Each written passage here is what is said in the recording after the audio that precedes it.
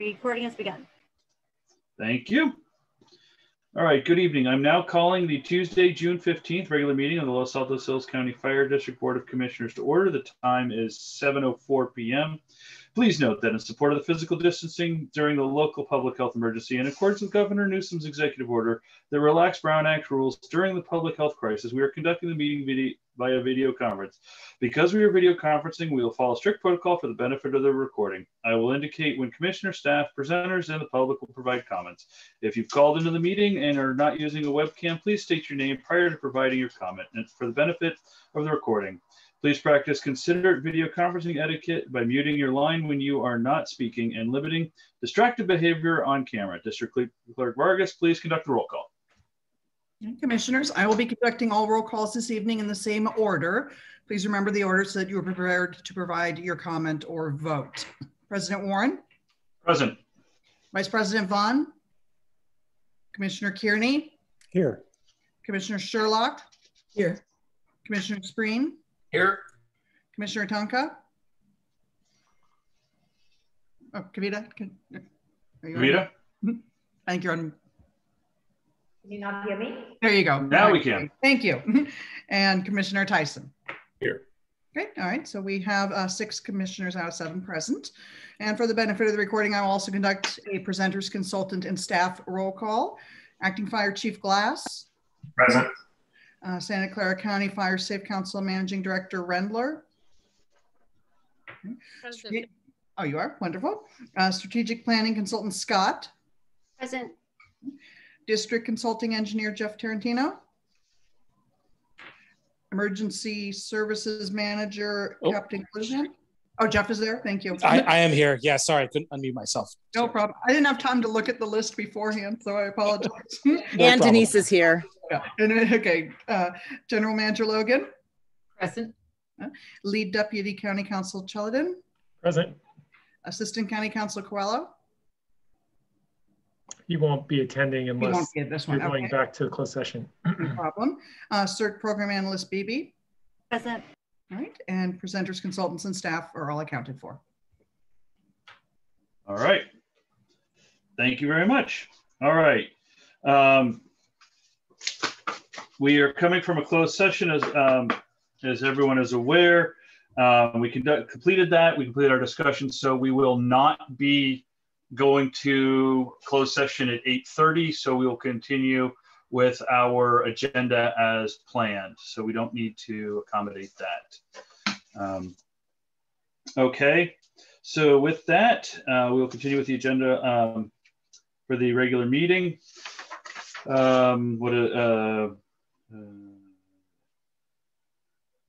Okay, so I don't think I need to cover anything else there. So the rest of my president's remarks. So first of all, it's almost summer. Welcome everyone.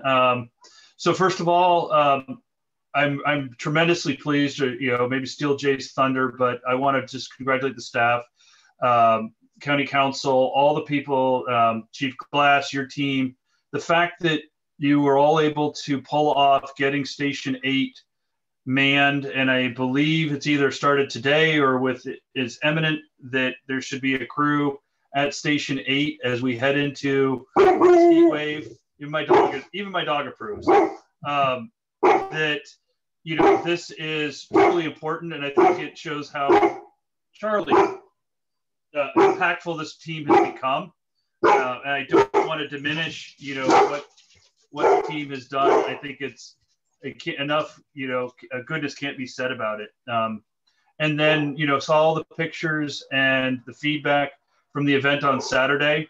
We're coming out of this time of, the pandemic, and what I saw in the pictures, I'm sorry I wasn't able to attend, was real community. I mean, there was a lot going on there, a big age span, and people able to come back together and build, on the program we have and build for the future.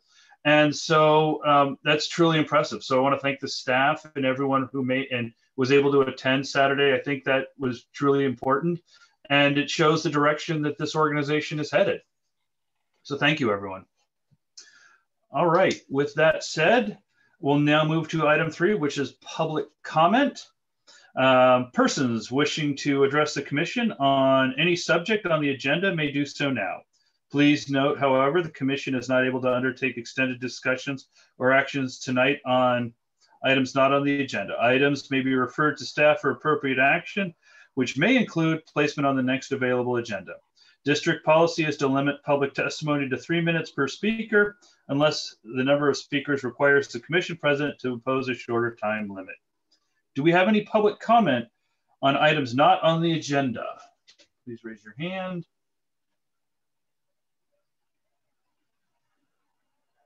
I'm not seeing any. Corey, are you seeing any? I don't see any. Nope. Victoria, okay. All right, hearing none, we will now move to item 4, the consent calendar and changes to the order of the board commission agenda. So we're moving to items 4A through J. And so, all right. So are there any comments from the staff on these items for the consent calendar? Yes, Board President Warren, this is Jay Logan. I would just like to comment on item G, and that was the repair to the struck hydrant. That repair occurred today, and I'm pleased to announce the hydrant is back in service. Thank you. Always good. Okay. All right. So the item of removing 12J, 12, what is it, 12I? 12D. 12D. Do we do that now or do we do that in a moment? Well, we would request, as part of the change of the order of the agenda, so we would like to request to delete that. Okay, so the item on the table is at the moment we are going to remove 12D from the agenda tonight. And the reason is that County Council requires additional time to look at the figures, and we're not ready to present tonight. That's correct. Or Chris, if you President Warren, I would say it wasn't so much that I had questions on the figures. I had some questions with staff that were not able to be resolved in time for this meeting. So okay, get those resolved, and then we'll figure out what we're going to do from there. Okay. Does that in any way, shape, or form impact? Or because the budget year starts 1 July. This is separate from the budget process in the sense that this is committing long-term funds for more than a year. So no, it doesn't affect the budget for July. Okay. Thank you very much. All right. So so what we're going to do is that we're going to approve. We're going to look for a motion that we approve the consent calendar. If no one else has any items they want to remove from the consent calendar, and then when we get to to a motion, we will be also removing 12D from tonight's agenda, moving it to a future available agenda. So I'll do this formally now. Are there any questions from the commission on these items, or would any of the commissioners like to make changes to the consent calendar? Hearing none. All right, I will now entertain a motion. Will the commissioner making the motion and the commissioner seconding the motion please state their name for the benefit of the recording? Commissioner Thomas, I'd like to move that we approve the consent calendar. And? Commissioner Sherlock can second that. But I wanted to move item 12D from the commission, tonight's agenda too. Sorry, Kavita. Go one more time. I want to make the motion that we approve the consent calendar and remove 12D from the agenda. All right.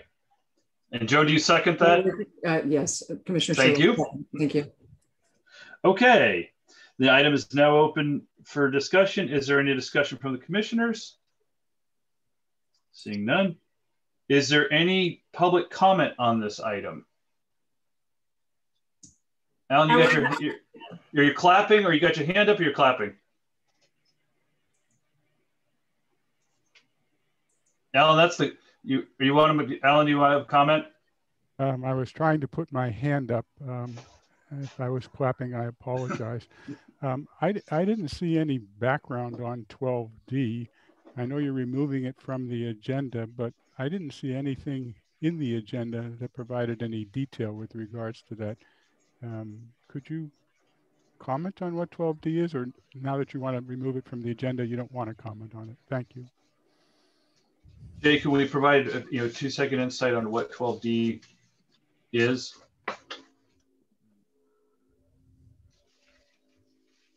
I certainly can, Jay. No, it's up to you, Jay, whatever you prefer. Oh, sure. Thank you. I didn't hear my name there. 12D is a resolution that the commission passes every year for committed funds. And this will give us an opportunity to look more into the resolution process. And I believe that's what County Council is going to assist us to do.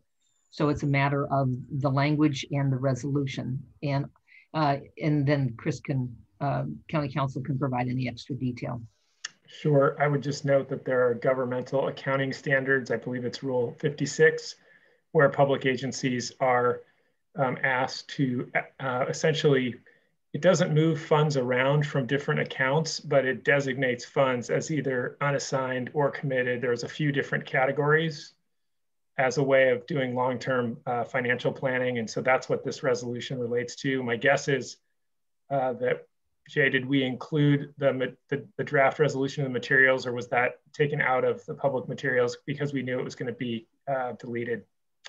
So it will be analyzed, and we will either report back at a future meeting or bring it back at a future meeting. But in general, it's government accounting standards relating to designating uses of funds based upon the intent of the local public agency. So pretty much all public agencies do this type of designation, including the district, as Jay mentioned, has done it for several years.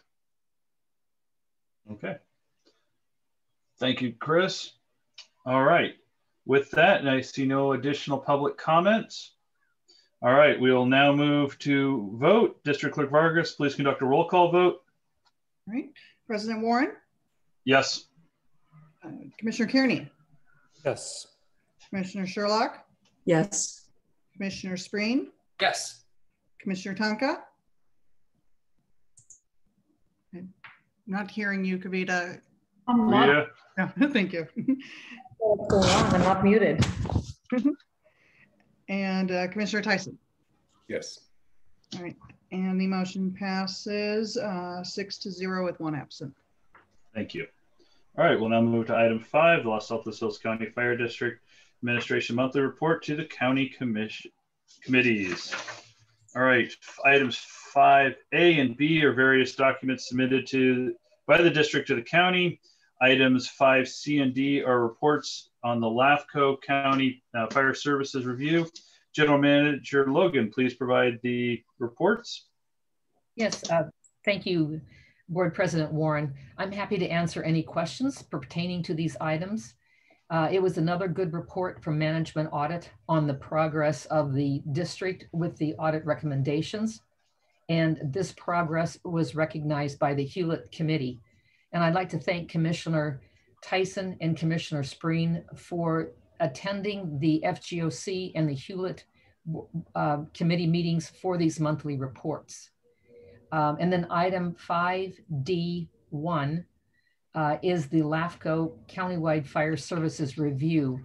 And that review now is in progress. And this item is a request for the Board of Commissioners to appoint a commission ad hoc fire review subcommittee as stated in the item. And the subcommittee would engage with the consultant and staff in the fire review process related to the district and also to the countywide fire review process. So as you recall, we had a commission ad hoc subcommittee for the management audit, and that was very instrumental and helpful because with the commission meeting just once a month, oftentimes there are activities going on multiple times the month, and the subcommittee would be able to assist with those meetings. So thank you. That's the end of my remarks. Okay, thank you, Jay. So the net of that is that we're looking to form a subcommittee to support the both LAHCFD and the county studies that are going on. So the the request here is the commission to approve the formation of a subcommittee, which the scope of those committees is to support both of those studies, and the term of that subcommittee's existence is tied to the needs of both of those studies. Is so Cheladin, is that a fair way to bracket the boundaries of that subcommittee? Absolutely, yes. I would just note the reason we're doing it this way is so that it is what's called an ad hoc subcommittee, so that it is not subject to the meeting rules required under the Brown Act. But that also requires that it be composed of less than a quorum of commission members and no other members in terms of staff or members of the public. It needs to be just the commission and 3 or less members. All right, so that means we need 3 members. 3, my finger's holding up. That's 4. We can't do it. 3. Okay, so we need. Or it could be 2 too, as long as it's less than a quorum. Yeah, it's up to the less commission. than a quorum. All right, so I'm looking for volunteers to sit on this. All right, so George and Roger have both volunteered to sit on the subcommittee. And if there's no other takers, because of my role here, I think it would be appropriate if I volunteered on this subcommittee. And so unless there is any other commissioner who would like to elbow me out of the way, don't all speak at once. Okay. All right. All right. So what I need is a motion to form an ad hoc subcommittee to support the studies, the county studies, with the members being Commissioner Spreen, Commissioner Tyson, and Commissioner Warren. I can do that. I move that we appoint a 3-member subcommittee, Commissioner Tyson, Commissioner Spreen, and Commissioner Warren, to support the county studies. Thank you, Kavita. I need a second, please. Spreen seconds. Thank you, Roger. All right. With that, so we have the motion on the floor. Is there any further comments from the commissioners? Seeing none. Is there any comment from the public on this item? All right, hearing none. If there's no further discussion, we'll vote on the creation of the Ad Hoc Fire Review Subcommittee with Commissioners Spreen, Tyson, and Warren serving. District Clerk Vargas, please conduct a roll call vote. President Warren? Yes. Commissioner Kearney? Yes. Commissioner Sherlock? Yes.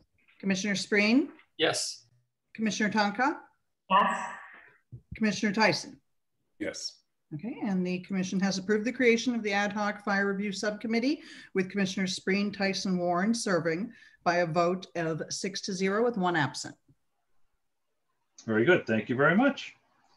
All right, we'll now move on to item 6, receive Santa Clara County Fire Chief report. Item 6A is the report. Acting Fire Chief Glass, please provide the report. Good evening, commissioners, members of staff, and the public. On your screen, you should be seeing the May 2021 public service report.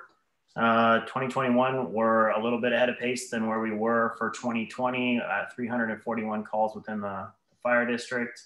That was 67 total calls in May. You can see the disbursement of calls and the weight of that response, and it stays pretty consistent with peak times being around noon and 5 o'clock. 40 EMS calls, which contributed to about 60% of the total call volume shown on the pie chart in the large blue section. And then it breaks down from there, pretty consistent with our normal monthly response within the fire district. Response time, again, we met the overall grand total for the response time. However, I do want to identify that on one day we did have engine 71 from the Cupertino Fire Station that was covering El Monte while the El Monte crews were attending their refresher training for wildfire. And that engine company did take approximately 14 minutes to get to one call. The call was located off of Liticote Circle and it was initially dispatched as a code 2 response, meaning without the lights and the sirens. So the crew left the station and proceeded with normal traffic patterns. At some point during that call, then it was upgraded to code 3. So then the engine basically started with a slight delay. However, when we average that into the total calls, you can see that in the rural density area, we arrived at 7 minutes and 19 seconds for those 21 code 3 responses. And again, our urban density call volume, we're shooting for the 759, and we arrived at 619 on average. So again, we did have a misstep on that one call, and we did look into it. We are researching it. And again, it's what I would call an anomaly in the system. And that occasionally happens. The initial call type comes in, it gets coded as code 2. And then as we get amplifying information, then we can increase the response of the apparatus. Dollar loss was at $500. It does say incident count 1, but when I did run the numbers and look at it, it appeared to be that it was a baking accident that occurred, $300, and that was for engine 76, I believe. Let me pull that up really quick.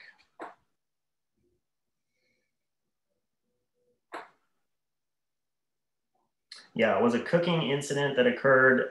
Owner had a baked item in the oven that caught fire and was extinguished. There was no extension, and the damage was to the oven only. So that's where we had that dollar loss value. Obviously, we participated in the community events programs, and on the map is the disbursement of the calls that we talked about. And I'm happy to answer any questions that the commission may have.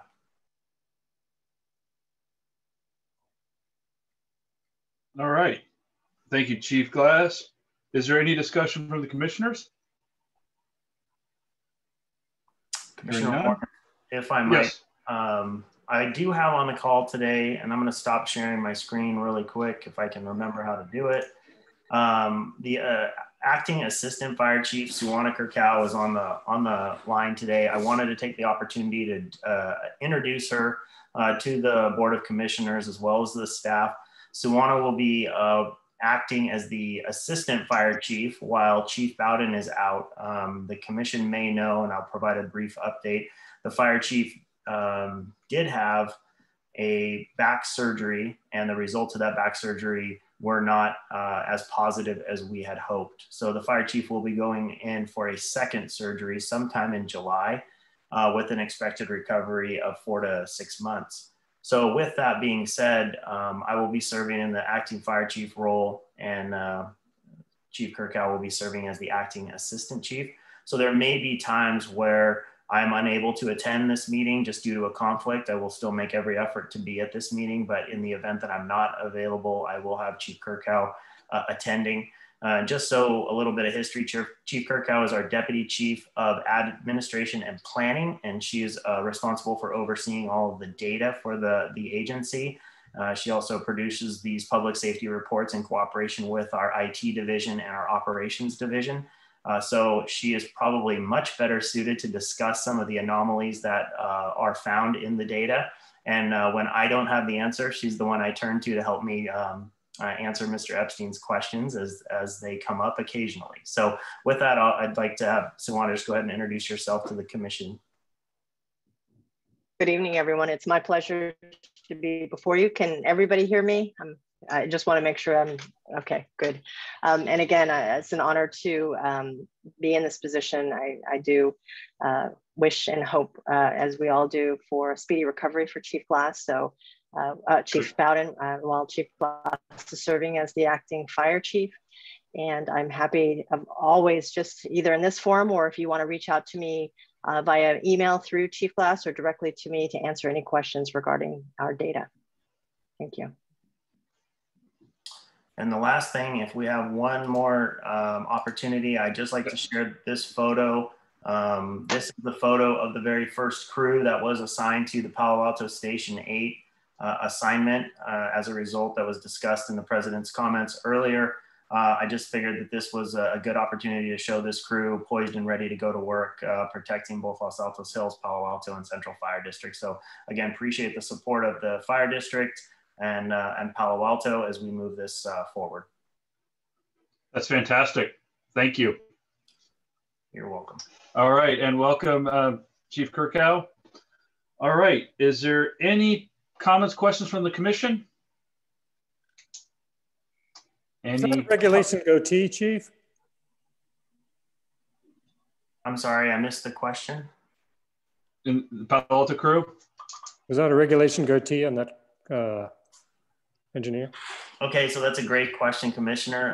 Palo Alto Fire does allow facial hair, which is back to some of the earlier discussions that we had with the general manager of the operational impacts of the rules, the regulations, policies, and procedures. Those were some of the hurdles that County Fire, we have policy on tattoos and facial hair. That's just some of the many differences between our agencies. They're not insurmountable, but again, definitely there is some differences, and that was why we chose to end up having just the full Palo Alto crews for a month and then the full County Fire crews for a month. So we didn't end up with those little issues. Very good. All right, any other questions from the commissioners? All right, hearing none, we'll move to any public comment on these items. See no hands raised. All right, thank you, Chief Glass. We'll now move to item 7, which is the Station 8 update. Item 7A is the report. General Manager Logan, please provide the report. Yes, well, I would ask Chief Glass if he has any other comments on the opening of Station 8. I think he probably...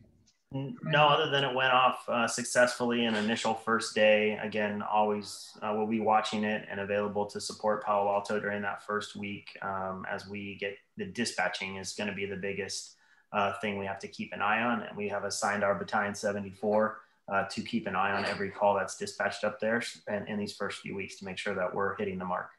Okay, thank you. I also wanted to comment that Supervisor Submidian at the Board of Supervisors budget hearing today thanked the district, Central Fire, City of Palo Alto, and Office of County Counsel for the great work and speed by which the efforts were accomplished and regional benefits for fire and emergency protection afforded by the agreement to open Palo Alto Fire Station 8.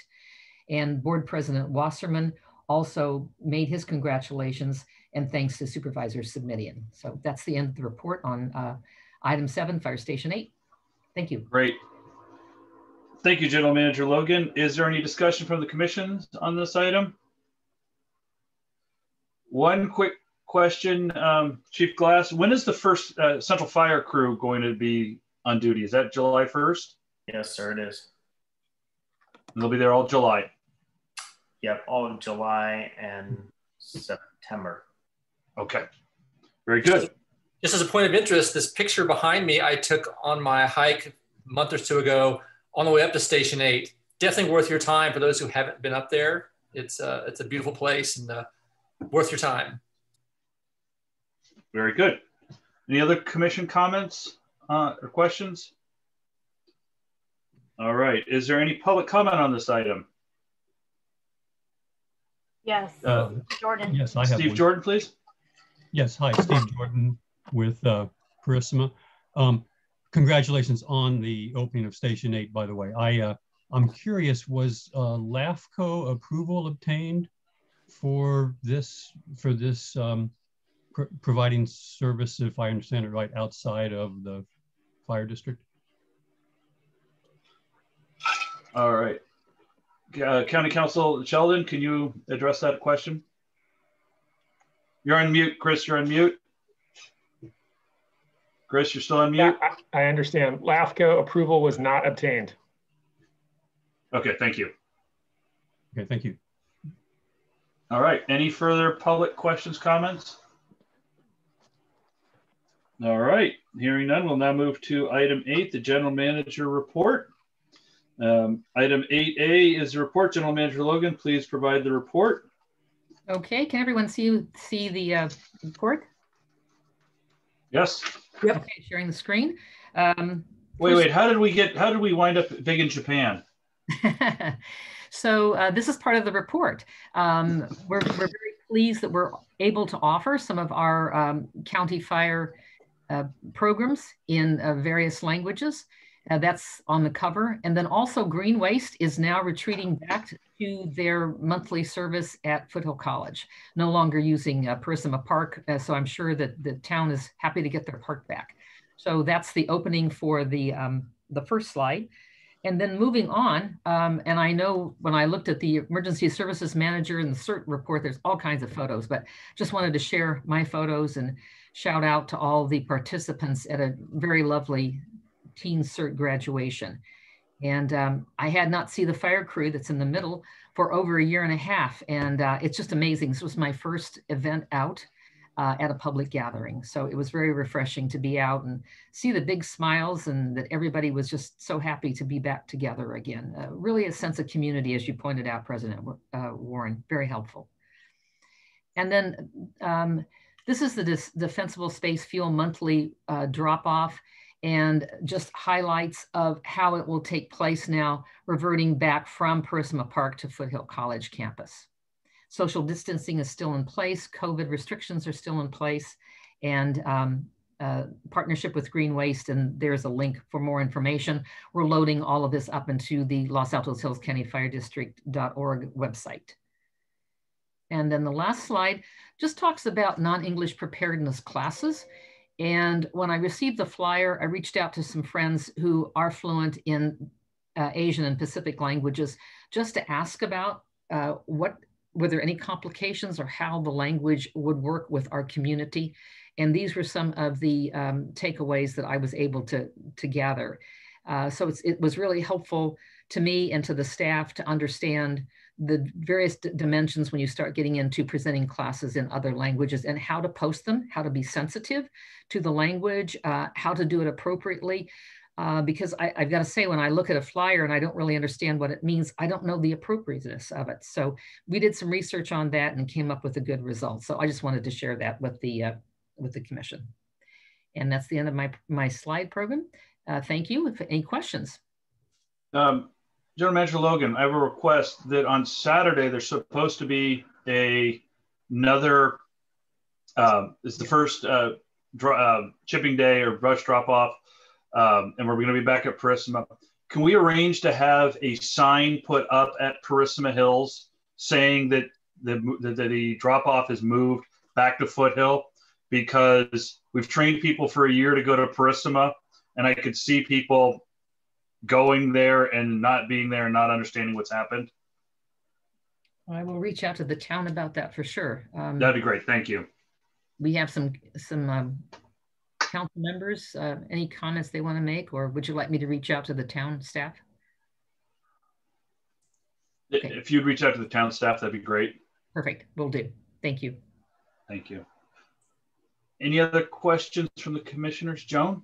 Hi, yeah, I just wanted to say what an incredible event that was, and a shout out to Victoria, Denise, and the team, and all the volunteers that showed up. It was such a positive experience to see that many. It was like 20 teenagers that all got trained to be, CERTs, and everybody enjoyed it. Everybody loved being out and having the social interaction again. And it was such a lovely community event. Just wanted to thank you, Victoria, for all the efforts you put in there. It was amazing. So thanks. Thank you. Thank you, Joan. Any other comments, questions from the commissioners? Seeing none, are there any comments or questions from the public? Seeing none, all right. We will now move to item 9, which is receive the emergency services manager's report. This is items 9A and B. Are the report, Emergency Services Manager Gluhan and CERT Program Analyst BB. Please provide the reports. Thank you, President Warren. Thank you, commissioners, public, and staff members and other presenters. These are some logos of some of the interactions for this report. I'm going to make this really quick, spend a little bit more time with Victoria's report on the CERT event. Next slide, please. So this is pretty traditional of what the things that I do monthly. Some of the key newer things, I've been attending the other surrounding area fire safe council meetings. Additionally, we had the goats come in over between the period of last meeting. Well, they arrived the day before last meeting. We did a lot of really nice surveying with that, with Jackson's drones. And then we continue, we're going to be involved. I wanted to show up in that right-hand corner. There's a wildfire, the Open Space Committee has arranged for Dr. Matteo Gabaletto to come from UC Berkeley, and Wednesday night from 7 to 9. Victoria, I believe, if we need help, there's a link on our website, and I think the town's website to that. It's a Zoom meeting, it is remote. Also, Commissioner Tyson and myself will be there assisting with local questions. And next slide. And then kind of the main focus that I've been trying to move along, we have the shaded evacuation route hardening. It's a shaded fuel break treatment. This is a few pictures of Moody Road. Actually, the bottom right-hand corner is actually El Monte. So this is just finishing up scope and finalizing the letters that go to residents. We're working on the permissions and the town interactions. There's approximately 3.5 miles. It says 3 miles here. It's about 3.5 going all the way from Page Mill Road down to Stonebrook, right at the college stoplight, right at the college entrance on El Monte. So it'll be both sides of the road. So it actually ends up being about 7 miles of treatment altogether, because each side of the road is a treatment. So you kind of double that. There's in the process of being a website about the project being built on Fire Safe Council website, which will be linked to our website. So that as soon as that's up and live, we'll let you know, and you can see more details. And then we're working on, we didn't have as much issues around permitting on Page Mill. This one, we have a lot more issues around permitting. We have a creek, which is a fish and game, or fish and wildlife, I'm sorry, wrong term, issue. So we have to be really careful and cognizant. There's a lot of biological reports that need to go alongside this. And then obviously road closures, a lot of bicyclists, and it's gonna be hard for them to hear the chippers. So there's a lot of stuff that goes on with this project that's maybe a little bit more involved. It's a pretty big project. So that's coming up, more information at the next meeting. We should have some more details on letters going out and the scope of work. And next slide. So we'll let Victoria take over. Thank you. Thank you, Denise. Good evening, everyone. Quite exciting weekend for us, as you've heard already. Really want to start off by talking about some collaboration, because this definitely wasn't just a me event. So more collaboration on what I do normally scheduled. We're still working with some online damage assessment tools in our CCLT program manager meetings, which I chair. We also have been learning about grants that are available for emergency preparedness that I'd like to work on for this year. Always, Teen Cert board meetings. I've been collaborating with Leisha Smith, as well as Joan Sherlock on doing an emergency preparedness fair, hopefully in September, focused on wildfire evacuation education. And I'm still attending the ECC meetings and working on them to collaborate in some emergency communications drills that are much needed. We did have a CERT game night, quite a success. We had about 10 people come. Really nice to just hang out and play a game and learn how to work together as a team. And we've had some requests to do it more. So we'll definitely be doing that. Still working on silver alerts. We need to do a process. So Marsha and I, before she leaves, will be putting that together. Thank you to the Sheriff's Office for working with us on that. We're also really going to be working on more in-person public events and our participation in different CERT groups in their towns as well. So stay tuned for that. I'll be going to the CERT National Conference in Branson, Missouri. I'm really excited. If anyone knows any good places to go there, let me know. I've never been there, don't know anything about it. Really excited to be able to go there. I'm going to be taking some training classes and learning some new things about how to push out programs for CERT. So really excited on that. September focus is going to be National Emergency Preparedness Month. Stay tuned for that. Denise and I are now instructors for Stop the Bleed, so we'll be offering some public classes on that as well. Now to the good stuff. So Saturday we were out there early in the morning with, we ended up graduating 19 certs, teen certs, which is really, really awesome. And I'm really happy that we had that many. Like I said, this was a huge group effort. We've had 21 instructors and volunteers from some different cert programs. Thank you to Santa Clara County Fire Department for allowing us to use their resource, Rescue 74, and your battalion chief, Art Tomasetti. Big thank you to Marcia Hovey from the town, and Heppenstall from the city of Los Altos, obviously Denise as well. You know, really lots of prep to make this a success. We had some VIPs that came. It was nice to see Carl Cahill out there. He actually stayed, and I think he and Lisa Schmidt talked for a while with Joan and some of our commissioners. They just, you know, were just really enjoying the nice shade and the, you know, 5-star lunch that I served. We also had Lieutenant Neil Valenzuela from the Sheriff's Office. And then we had some of our commissioners come, George Tyson, Roger Spring, Joan Sherlock, and then Jay Logan. They all 4 were voluntold to do some talking at the graduation ceremony, but I know they are very happy to do it. They were awesome. Jay did just a fabulous introduction. And I wish I would have recorded it because it was pretty tremendous. Just to kind of give you a little idea, just some action shots. So we had 3 stations in our morning rotation. Fire suppression, we had Ashley St. Cyr from Campbell CERT. She's also, I believe, a Hayward firefighter. We had Dave Stewart, Eduardo Arias, and Don Gladstone from Los Altos CERT as well. It was really cool. So each group and each station had multiple collaborations there, different CERTs from different CERT areas. And also we had our illustrious Rescue 74. Cribbing was run by a Los Altos CERT, Harry Guy. We had 2 of our people, Steve and Mira. And then we had damage assessment station that was run by Los Altos, Patricia Evans and Cookie Murata. And then we had a search and rescue, Ed Bridgman from Los Altos Hills, Fred Evans and Art Whipple from Los Altos. The 2 Rescue 74 engine crew were, I cannot remember their names, I'm so sorry, were fabulous in showing the kids how to do lifts and carries. Very, I mean, they were working hard all day, great attitudes, really loved it, loved having them. We had our graduation, there's Jay doing an introduction.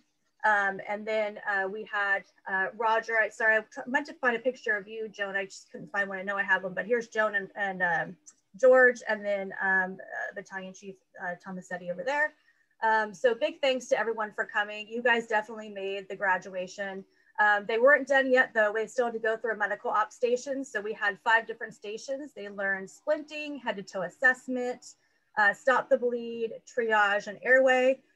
They really loved the medical part. I've gotten some feedback from them, and you know, it's really hard to impress teens, but I will tell you, I got very, very minor, you know, feedback that was actually really good suggestions on how we could kind of twist things a little bit, but they loved it. So this is your graduating new teen CERT, #1 Academy for Los Altos Hills. Really, really proud of them. And thank you again to the commissioners, you know, the staff, Santa Clara County Fire Department, City of Los Altos, Town of Los Altos Hills. You know, you guys are what made this program, and I just want to say thank you to all of you. And that is the end of my report. Denise, anything to add? I'm going to go with no. Oh, there we go. Nothing for me. If there's any questions, please feel free. All right. So thank you, EMS Captain Gluhan and CERT Program Coordinator Analyst Beebe. Is there any discussion from the commission? So we'll start with the shows on my screen. Roger, you're the furthest one to the left. Okay. Just a quick comment. All of this is really exciting, but as someone who lives along Moody Road, I'm really excited by this shaded fire break project, both for what it's doing and also as a way to really educate a lot of people who live along this corridor. So I'll be looking forward for ways to whatever website information you want to put up there.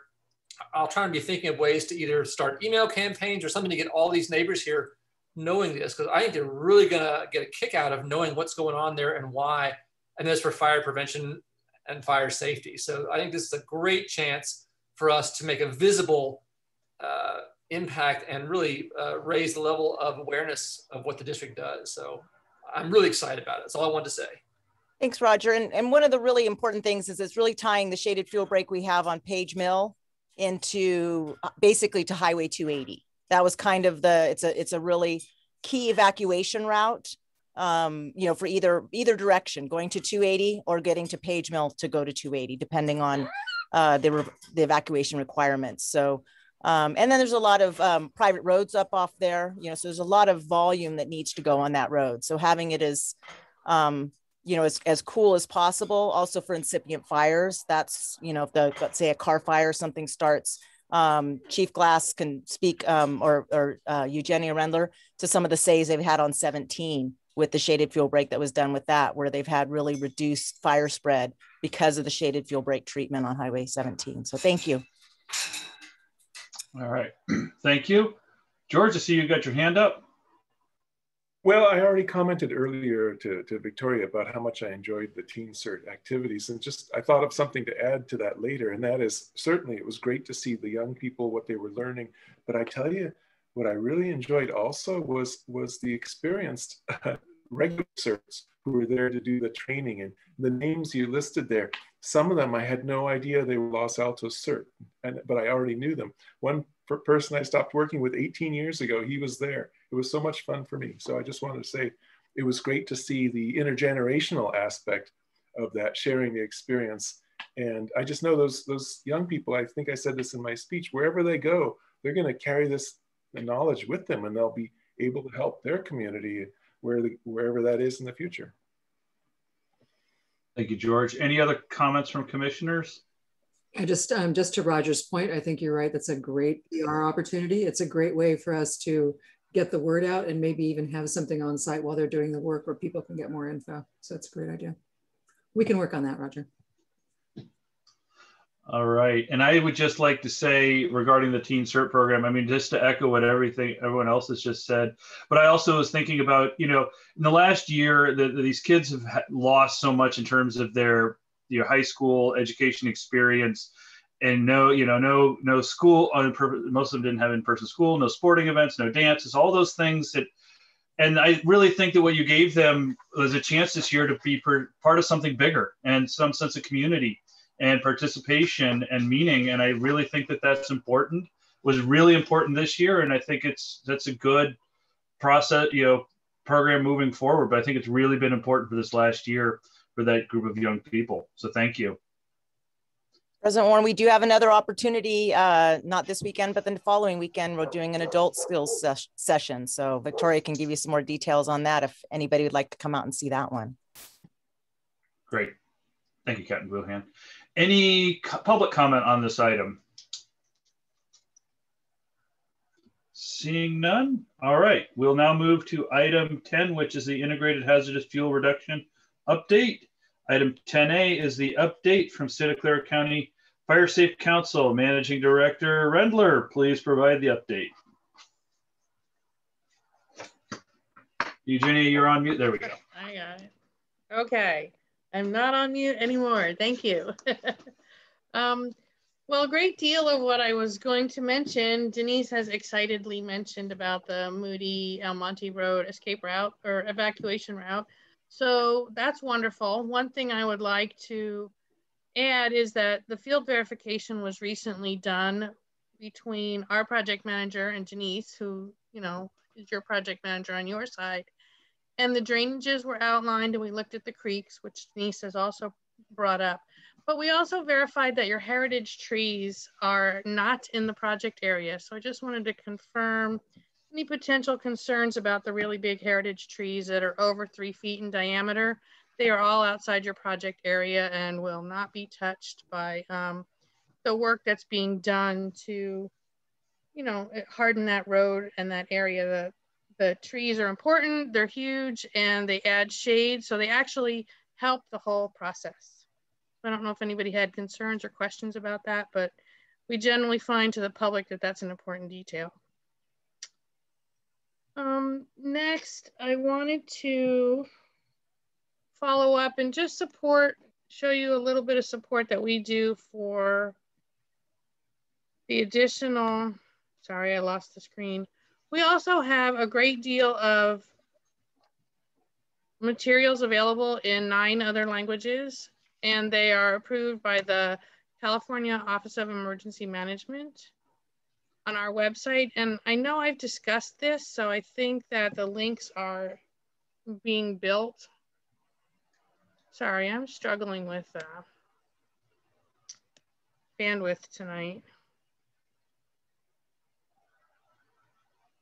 Here we go. Share. Ta-da. So these are the additional languages that we offer disaster guides in and wildfire evacuation. And they also have the hazard zones and how to prepare your go bags for, and your, they call them go boxes. They're food boxes and things. So it supports the work that you're already doing, you know, specifically with events. And these are easily downloadable off of our website, and they can be handed out at anyone's events. They're, you know, public domain. Feel free to access them, link to our website, those kinds of things. I think it's important that everyone is starting to really get these materials out here in multiple languages. And then finally, well, two more things. To give you another example of what Denise is talking about, a specific example, the evacuation route that was put in on Charcoal Road in 2017 by a large collaboration that we led had a car fire on June 1st. And the effectiveness of the way these fuel breaks and the evacuation routes go in, even 4 years later, that car fire was held to a 1/4 acre. So the work that we're doing and the work that, you know, you're providing the funding for is excellent. And we're showing that it really, really pays off. We have several successes on Highway 17, which of course was a huge project, but even the side roads and the feeder arteries and things, very important to do the work there too. And then finally, I know that there's been discussion and questions and information needed about our home ignition zone inspections. So I'd like to take the chance to answer any questions about what that may, you know, look like, what kind of concerns have come up there, what our process is. And I can also show you the training that we go through as assessors. Did the screen change? Sometimes it doesn't change. Okay. So this is, our assessors all go through the NFPA, which is your National Fire Protection Association. They're the only people that have a national standard for the home ignition zone assessments. And all of our assessors use the home ignition zone courses from here. It's a 2-day course, hands-on. They go through actual, you have to pass mini exams actually on site at homes, you know, in order to be able to get your certificate to be able to come an assessor. And this is the course that we use for that. And our assessments just reopened last month. So we have already completed 6 more off of your particular wait list. We had a wait list of over 80 when we reopened. Los Altos Hills wait list is now down to, well, it was down to 11. We've had 2 more requests this week. So technically we're at 13 on the wait list right now.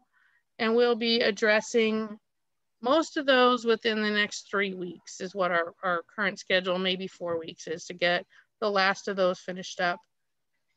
The request forms are still open on our website. We never closed the request forms. We just notified people they would be waitlisted until we got down into the orange and yellow tiers, which happened, of course, last month. So are there any questions about our home ignition zone? It's a hot topic right now and people are really interested in them. And so that's why I wanted to give a little bit of space for what does that look like? Because everybody is writing about it and posting about it right now, from UC extensions to home hardening workshops and all that type of thing. Great. Thank you very much. Anything else, Eugenia? Nope, those were the big 3. Thank you. Thank you very much. Gordon has a question. Hang on, let me get through commission questions. And then questions from commissioners? Yeah, questions? This is Commissioner Carney. Eugenia, with your permission, Mark. Yeah, please. Yeah, I've got several questions for you, but I'm filtering them through Jay. It'd really be great to have answers to them as soon as we can get them. We've also got on the line Lisa Schmidt, who's heading up the task force of the town. They're super interested in these issues also. So rather than go through the details on the commission call, we'll take that offline with you and work on that as quickly as we possibly can, I hope. Sure. I believe that Jay and I have turned around some of those today for you. Great. Great. Thank you. Any other commission questions? All right, seeing none. Kit, Gordon, public comment, question? Yeah, hi. Thank you for taking my question. I'm not sure who it would really be directed to, but I was wondering if it's something the Fire Safe Council might consider. I spent a long time working on water conservation, and a very successful program was called the Green Gardeners, teaching landscapers about low water irrigation and low water plants. And I wonder if there's something similar that could be done for fire safety, not to replace, I mean, not to turn every gardener into a home inspection person, but just to understand about fire ladders and vegetation near buildings. If there's any kind of fire safe gardener program that could at least educate the people that are working in a lot of these properties. Thank you. Thank you, Kit. Eugenia, I'll let you take that one, take it back and think about it. Well, I can let you know initially that our preferred contractors do go through a defensible space training. That's one of the ways they get to be our preferred contractors, and that's who we bid out when we do services for you. And the other big challenge there is that they don't have a lot of time for this. Honestly, we have a program for them and we never got much traction. It's not the type of thing that landscapers want to pay their staff to attend. So we're trying to find ways to support that with grants and overcome some of that challenge. But our preferred folks that we do use for your contracts and everyone else, they do have training from us. Very good. Thank you, Eugenia. Could I just interject that at least with the water conservation program, they did find funding for it and they did pay the gardeners. So it was, you know, they understand the financial impact of training and time. Okay. Right. Yeah. Thank you. Any additional public comment, questions? All right. If there's none other, thank you, Eugenia. All right, we'll now move to item 10B, approval of the agreement with David Russ Barnett. Item 10B1 is the report. General Manager Logan, please provide the report. Yes, thank you, Board President Warren. I think this was a really good conversation, and thank you to Eugenia Render and to the members of the public that spoke. This is very helpful ideas. But because the whole area of integrated hazardous fuel reduction is getting so much attention and is so important and such a key program for the Los Altos Hills County Fire District, we did some research in this represents that, and that is to add resources to our district. And so I'm really pleased tonight to introduce Dave Barnett and to recommend to the Commission approval of an independent consultant agreement between the district and Chief Barnett for consulting services related to the Integrated Hazardous Fuel Reduction Program and projects from June 15th through the end of the year, December 31st, 2021, for up to 20 hours per week. And then in that agreement, you'll see Exhibit A is the work plan that is outlined of projects aimed at the integrated hazardous fuel reduction, such as HIZ, shaded fuel breaks, fuel breaks, and various components of vegetation and fire fuel mitigation. And also to assist with Strategic Plan Goal 1, which is the district's CWPP Annex 4. And I know we have a very definite time span on that, and I really want to get some momentum going on the CWPP because it is one of our foundation documents, and Chief Barnett can help us with that. I'd like to ask Chief Barnett, he's on the phone and been very diligent listening to the Commission meetings, to introduce himself, give you some background and comments about his interest in the district, and then to answer any questions.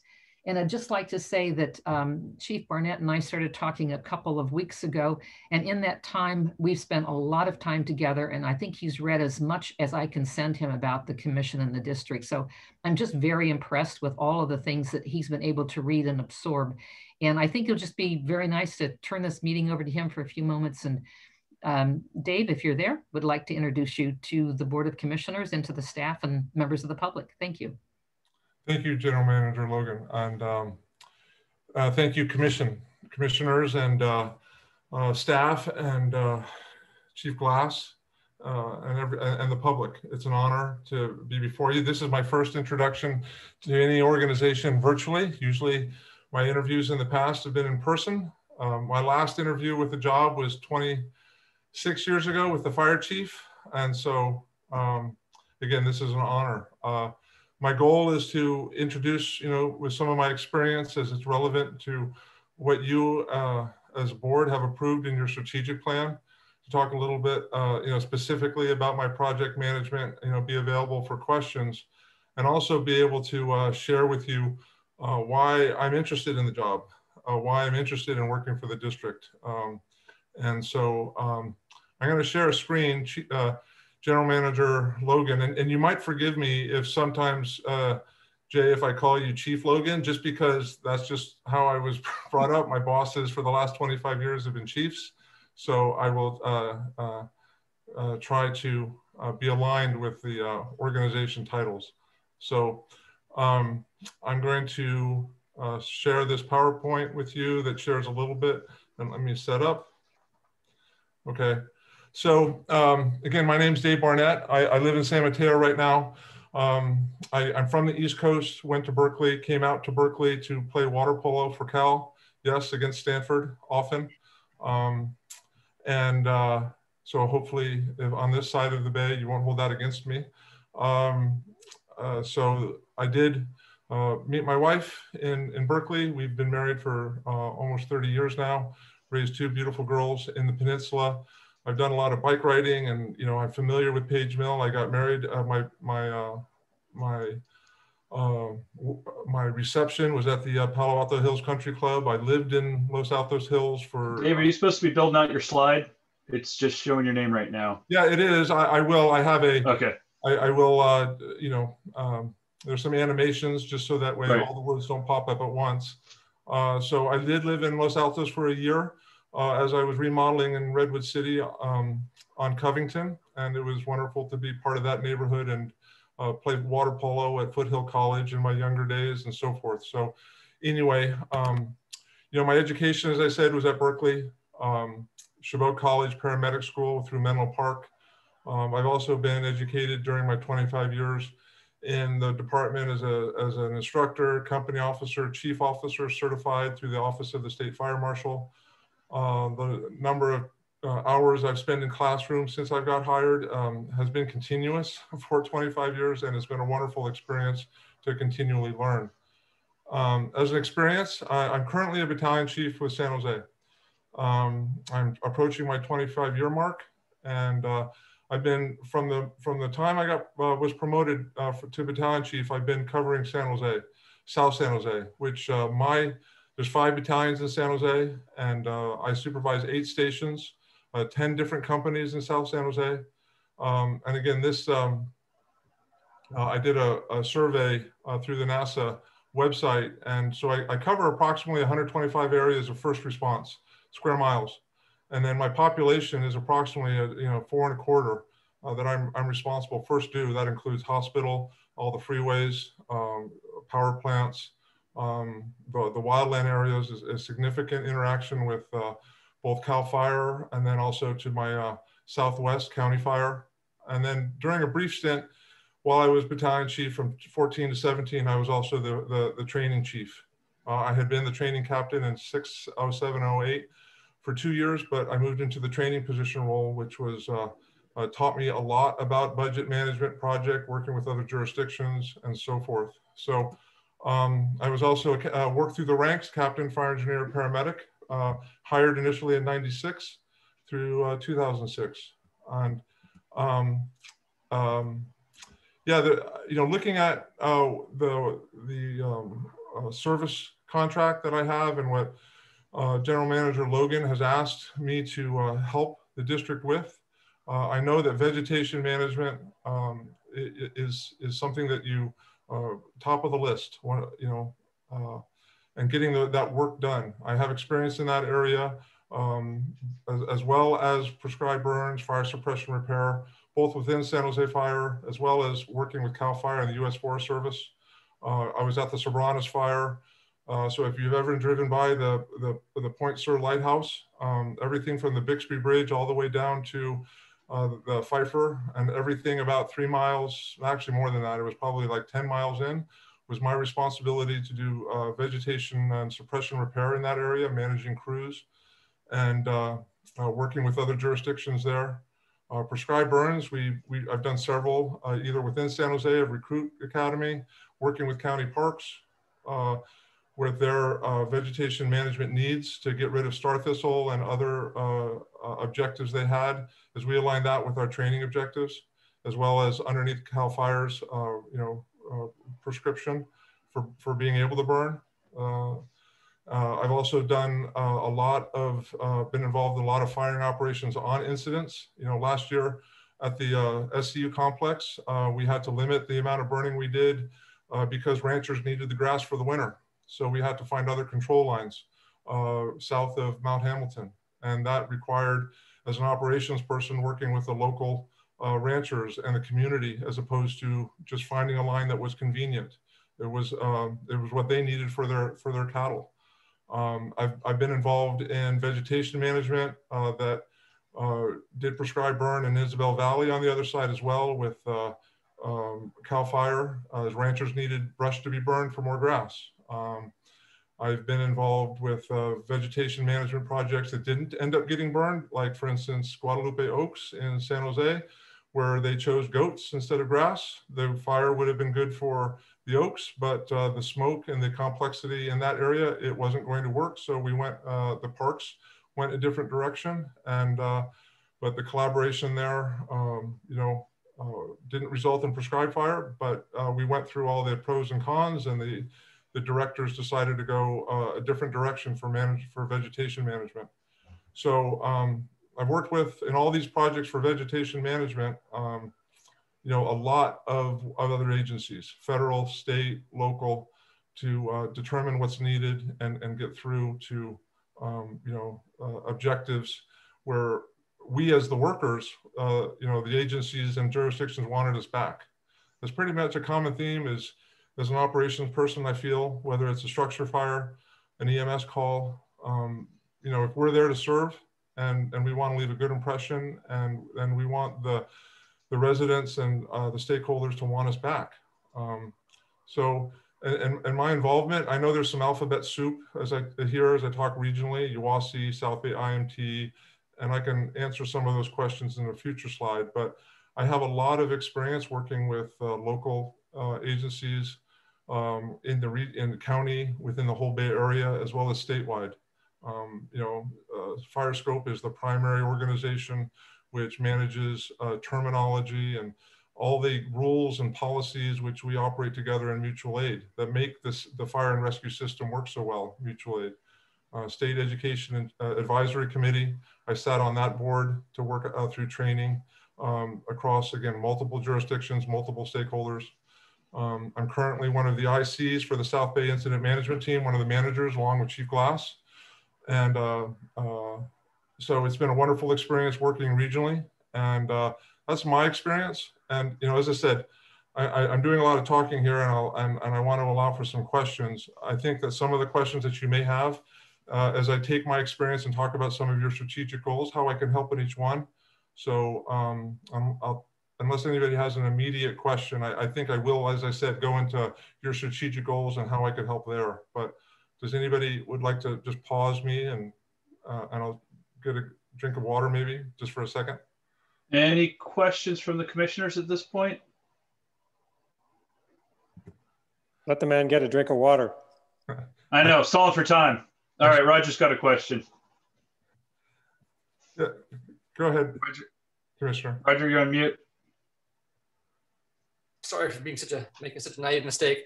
I don't have a question. I just have a statement, which is that, what's really given this district the momentum and energy it has right now, and what makes it what's transformed it from what we were 3 to 4 years ago, is really a reflection of the culture that Chief Logan has created in hiring people like Denise, Victoria, Sarah, who are just getting things done on all fronts.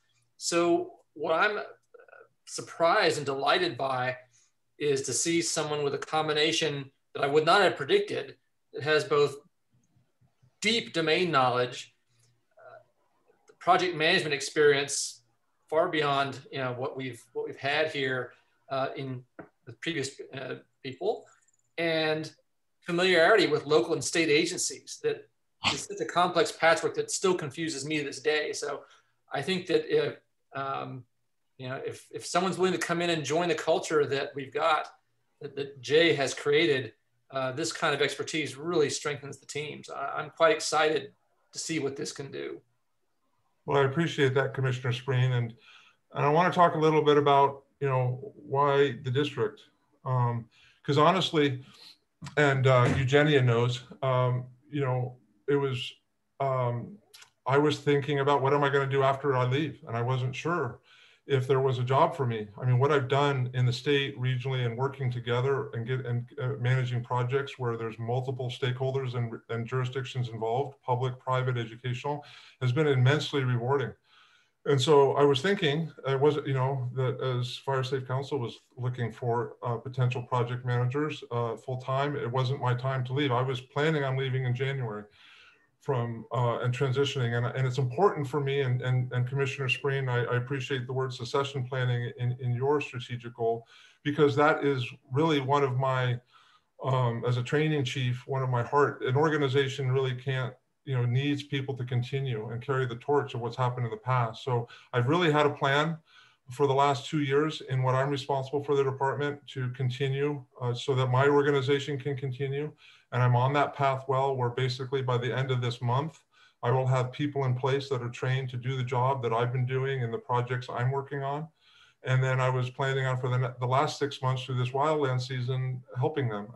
And so this part-time position will allow me to work for the district and then also help with the transition in San Jose Fire and that succession plan. So I can make sure that I leave with the appropriate staff in place there. But what I saw when I come into an incident and they've hired me or they brought me in mutual aid, there's usually objectives there. There's a plan. There's an organization in place to make things happen. There's clear objectives stated.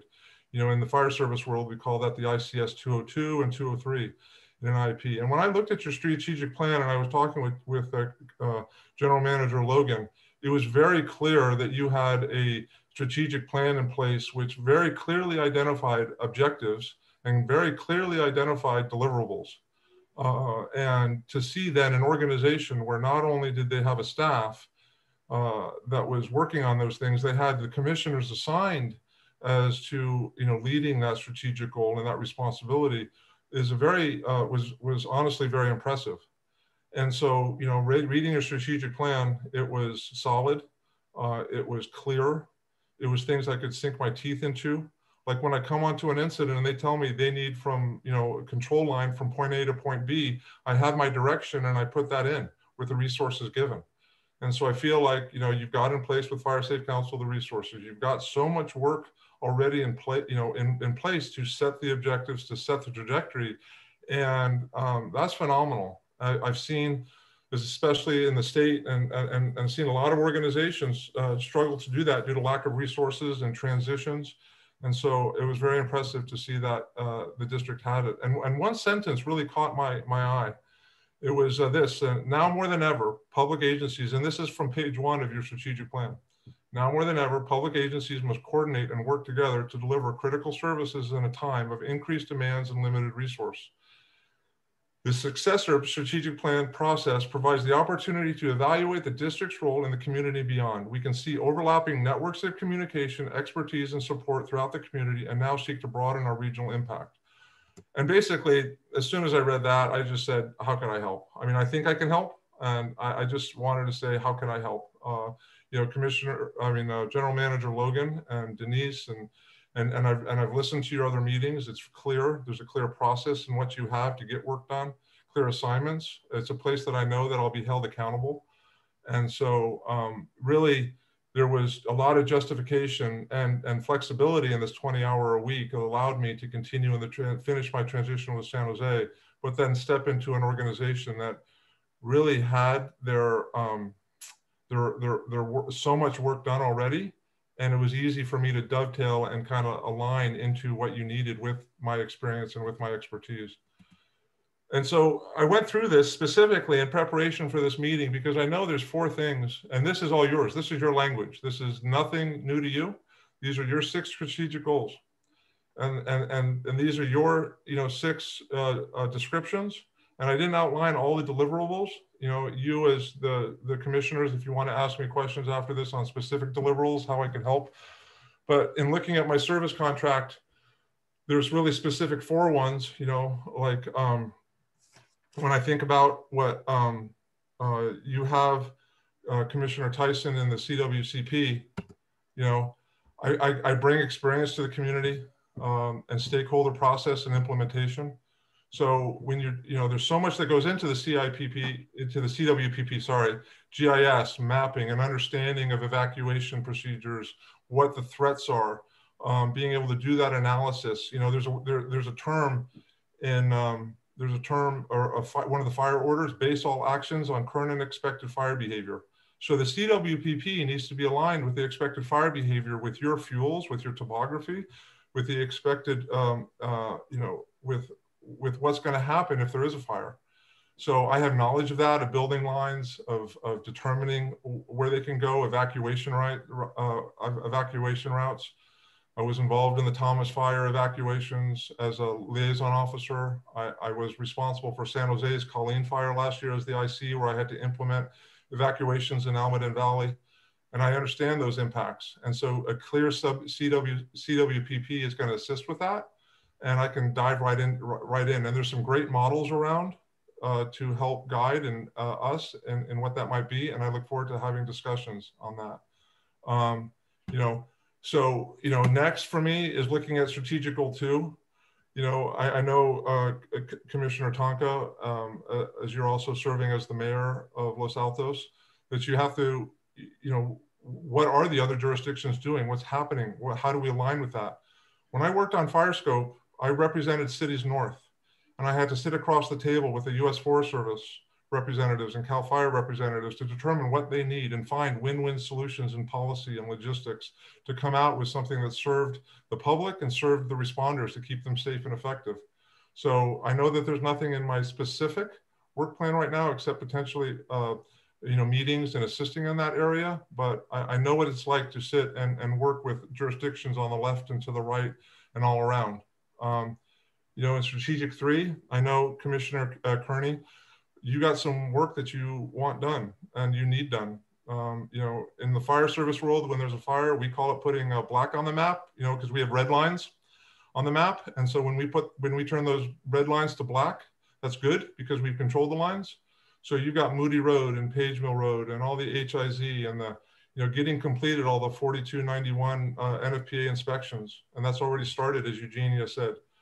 But there's some agencies around that have the goal of every single house is touched by a 4291 inspection. And I look forward to, if that's the goal that the commission wants to go to, then that's what I will be able to work towards. I'm familiar with budgets. I'm familiar with project management. Most of my budget work has been in the training side of the house, whereas most of my fuels management work has gone to, there is a plan in place and not necessarily budget, but I know I can combine the two. And I've had to do some of the budget fuels management work with prescribed fire in the training world, but I just want to be clear on that. But I can definitely help you get this work done. With 4, I know that Commissioner Vaughn isn't here, but an example of a project that I was on recently as we implemented SVRCS with the San Jose department is we own the radios, but we don't own the system. So we might own or have responsibility for the hydrants, but we don't own the water mains. And so we have to work with other companies and jurisdictions and make sure that there's win-win on those solutions. Not just maintenance, but improvements and making sure that it's there for the earthquakes and it's there for the available when there is a fire. So I understand what it means. Logistical systems, whether they're fire protection systems or radio systems, infrastructure is so critical.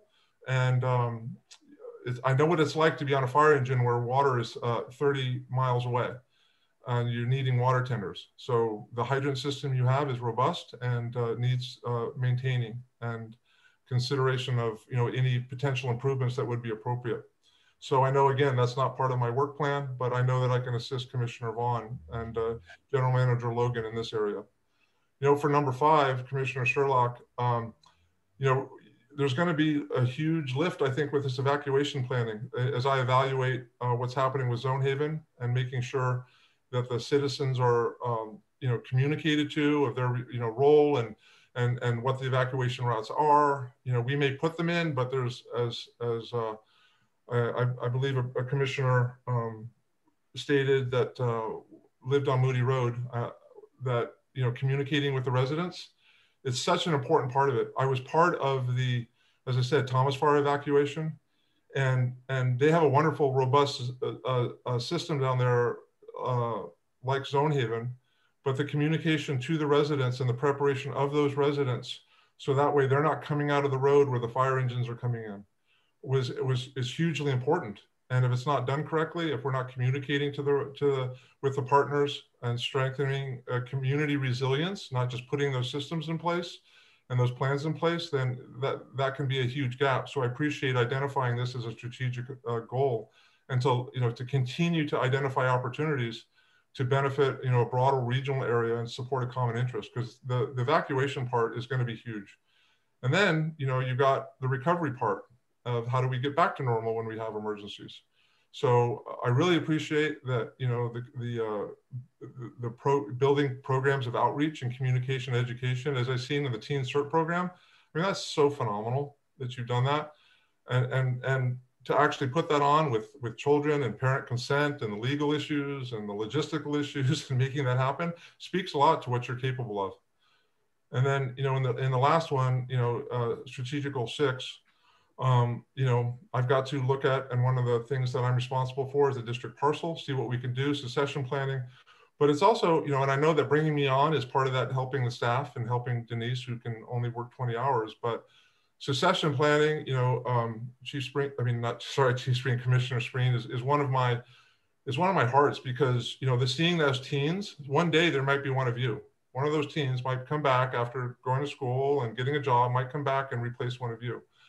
And that's really the goal of succession planning, is from the beginning, getting them young. I mean, maybe someday there'll be kids in open space learning about fuel, and, you know, they're 4 years old, and maybe that is the start, even before Teen CERT, who knows?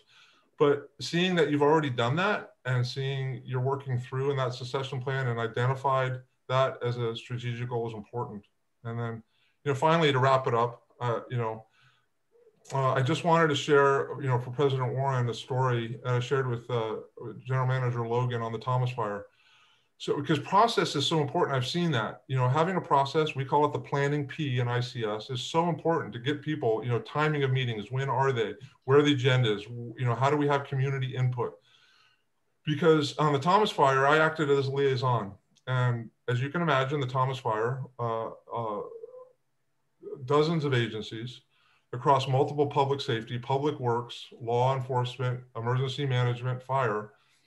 And so the process that was set up, like you've set up here in your meeting schedule, is just having a community meeting, a cooperators meeting every 10 o'clock. And in that 10 o'clock meeting, everyone shows up, and I was running the meeting. And evacuations, the fire had run through Ventura and Carpinteria and was threatening Santa Barbara. And so we started the meeting at 10 o'clock, and we invited everybody we could, every stakeholder we could that we thought was being impacted by the fire, we brought in. The IC was sitting there, the incident commander, the operations, the law enforcement, safety, the public information officer are all there for a reason. And that's the process that was set up. And so at the end of the meeting, you know, after people go through the briefing, we allow people to raise their hand and say, do anybody have any concerns they need to have? And so a man raised his hand in the back, and he said, yeah, I'm from the Cut Flowers Association. And we're losing about $2.2 million a day, and the Rose Bowl parade's coming up. Is there something we can do to kind of, you know, help us? And literally by 7 o'clock the next morning, because of the organization and the process set up, again, if the process isn't set up, if the meeting isn't set up, if they're not set up, this doesn't happen. By 7 o'clock the next morning, in an area that had been hard evacuation, you were having checkpoints with through the PIO shop and emergency management. You had Cut Flower Association workers being able to get into those greenhouses that were deemed safe by safety. Law enforcement had established checkpoints that was communicated to the workers that weren't there at that first meeting. So literally within 24 hours, you had a whole organization, a whole Cut Flowers Association that was losing $2.2 million a day. The next day, they were losing $200,000 a day. And that later on that December, there were some pretty happy grandmothers in Pasadena and pretty happy children in Pasadena because of the work and the process and the organization that was set up, which again, these things don't happen unless the process and organization is set up. And so that one was really rewarding for me because being in the fire service is often put out the fire and leave, but it's really about planning. It's really about teaching people to live with fire, helping them through the evacuations, and then making sure that once you're finished with the fire, that you move to the recovery phase as quickly as possible. Because we could have saved the house or the greenhouses, but if we don't get the workers back in, then mortgages are lost and business loans don't get paid off. So that really hit home for me. And there's been lots of other examples over my period of career of a battalion chief where it's so important to holistically look at the needs of a community and not just at putting black on the map and controlling the fire line. That's an important part, but there's so many other pieces to it that, and I'm looking forward to stepping in and diving in. As Chief Glass knows, and many other people know me in this county, it's either I'm all in or not. So I'm not sure whether I'll be able to wait till January to start if you need me that much, but I'm gonna do everything I can with the 20 hours a week I can and work with General Manager Logan in my transition to full-time. Thank you for the time. And if you have any questions, I can still, and I don't need water. Very good. Thank you. All right, Jay, anything else you want to say before I take questions and comments from the commission? I think I should just rest my case, but I would like to say that I recommend approval of the independent contractor agreement with David Barnett and open it to questions if any commissioners have questions, but that's the end of my comments and questions unless you'd like to move on to a motion. Thank you. Great, thank you, Jay. George, did you have a question? No, I didn't, but I had two important statements. One is that as the holder of CWPP item number 1, I'm enthused to see that this level of support is available to help us with updating that important document, which involves pulling information that I can't readily find that I think David could. That's my first statement. My second statement is a little off subject, but it refers to something you mentioned earlier in your presentations, and that is go Bears. and Commissioner Sherlock, can I get a go Bears out of you? Go Bears. Yep, you bet. You're okay, very welcome to our organization. Yeah. All right, me, I got a Berkeley degree too. So you're in welcome territory here. Oh, I didn't know that. All I can say is, who's got the axe? Yeah, don't ask. Can I say something about that? Because it doesn't really matter. The axe doesn't really matter because the cow always has the play. It doesn't really matter. Like Stanford could win for every single one from here on out, but we have the play. We have been.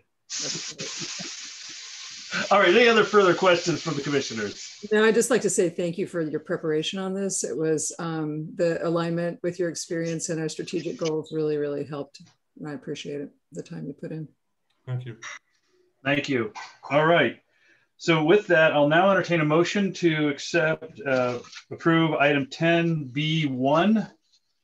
So I'm looking for a motion from a commissioner. So moved, Carney. Need a second, please? Second, Tanka. Thank you. So the item is now open for discussion. Is there any discussion from the commissioners? Is there any public comment on this item? Alan, I see you have your hand up. Alan? Yes, thank you very much. Very impressive presentation. Enjoyed it immensely. Just one question. General Manager Logan said the contract was through December 21st. When I look at the contract, it actually says December 22nd, and I just wanted to bring that to your attention. Thank you. Great. Thank you, Alan, for the checking it, making sure that the details are correct. Thank you. Any other public comment? Questions? All right, hearing none, we will now move to a vote. District Clerk Vargas, please conduct the vote. Thank you. And I just want to clarify, Mark, you did say that this was to approve item 10BI, but it's actually just to approve item 10B. Correct. The 10BI is the memorandum report. This is item 10B. Thank you, Corey. You're welcome. Okay, so we're moving, or we're taking the vote to approve. All right. Do I need to amend that motion, or? Do we need to amend the motion? Sure, you can amend the motion. So moved. Need a second from? Second. Thank you, Kavita. All right, so the amended motion is on the floor. Any public comment? Any commissioner comment? With that, we're looking for District Clerk Vargas. We're looking for a vote on 10B, please. All right, President Warren. Yes. Commissioner Kearney. Yes. Commissioner Sherlock. Yes. Commissioner Spreen. Yes. Commissioner Tonka. And Commissioner Tyson. Yes. Okay, and the motion passes 6-0 with 1 absent. Very good. Thank you, everyone. Thank you, David. Look forward to working with you, even though you went to the wrong school. Thank you very much, and I'm honored by the unanimous vote of the district, and I look forward to talking with each one of you and to working with the staff. Very good. All right. Thank you. We will now move to item 11, personnel. Item 11A through D are various personnel matters. General Manager Logan, please present the items. Yes, thank you. And thank you, Chief Barnett, for your great presentation. Moving on to item 11A, this is an update on the recruitment of the district operations manager's position. And I have with me tonight the proprietor from Its Personnel, and that's Rebecca Burnside, who assisted us with the sourcing for this position. And Rebecca, I'll just turn it over to you, and just if there's any questions, you want to make any comments. But I will say that there were 49 applicants that were looked at, and of those, about 5 were qualified for consideration. All of that was done in probably about a month's time. So we put a real urgency behind this recruitment process, and through that process and through contacts and sourcing, Chief Barnett was made available to us. And so I really appreciate that. But at this point, I'd like to introduce Rebecca Burnside, and she provided the sourcing services to the commission if there's any questions. Rebecca, are you there? I am. Can everybody hear me? Yes, we can. Thank you. Wonderful. Thank you. Thank you, everyone, for letting me speak to you a little bit about your exciting position that I did some sourcing for. I did a lot of outreach to various former department people that were retired, were people that I targeted. So I did a lot of outreach to various retired city managers, assistant city managers, and department heads. And we did field a number of good candidates. And I have to say that a number of people had heard of your district and were excited about the prospect. So. Well, thank you for those comments. Any questions about just the recruitment or anything? That will really lead into the next item. Okay, what I would like in 11B is for the commission to consider direction to the general manager to return on July 27th with options and a recommendation for possible employment of a full-time district operation manager. And I think you've seen a candidate that's very high on my list and certainly will be high on your list. That would be what we can discuss then on July 27th. So I have no other comments about that, but would like to have conversation if that's the way to proceed. All right, so I think, thank you, General Manager Logan. So I think what we need to do is, want to get a direction from the sense of direction from the commissioners regarding item 11B, which is direction from to the general manager returning on July 27th with options and a recommendation for possible employment for a full-time general manager or operations manager, excuse me. So I wanted to get a sense from the commission here so that we can provide direction to Jay on how she should proceed over the next 5 weeks. So I think the structure of this, I want to propose that I'm in favor of General Manager Logan coming back with her recommendation and potentially even a contract in place if she is able to get that in place for a potential hire for a operations manager is what I'd like to propose. Any other comments, questions, directions, modifications from my fellow commissioners? Sounds good to me. Kavita, that too. Kavita, you were muted. I'd like to support that too. I'd be in favor of that. Joan, were you? As well, yes, I am as well. All right. So Jay, I think you heard it. Go ahead and please proceed with putting together your recommendation and potentially even a contract in place. Yeah, so what I'll do is I've asked Rebecca Burnside to suspend the recruitment. I think we have the candidate that we're interested in.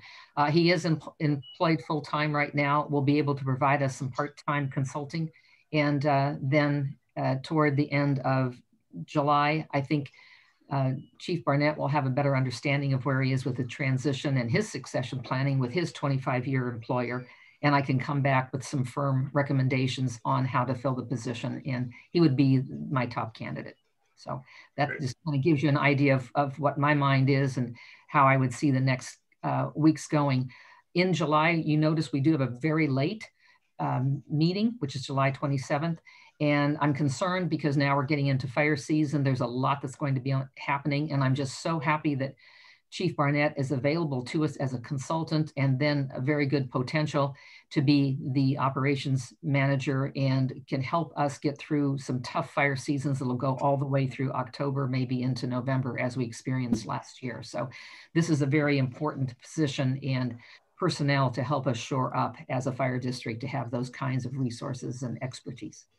So that's my comment there. And I think I've got clear direction and an understanding with the commission as to how to proceed. Thank you. Great, thank you, Jay. Is there any further discussion from the commission? Any comments from the public?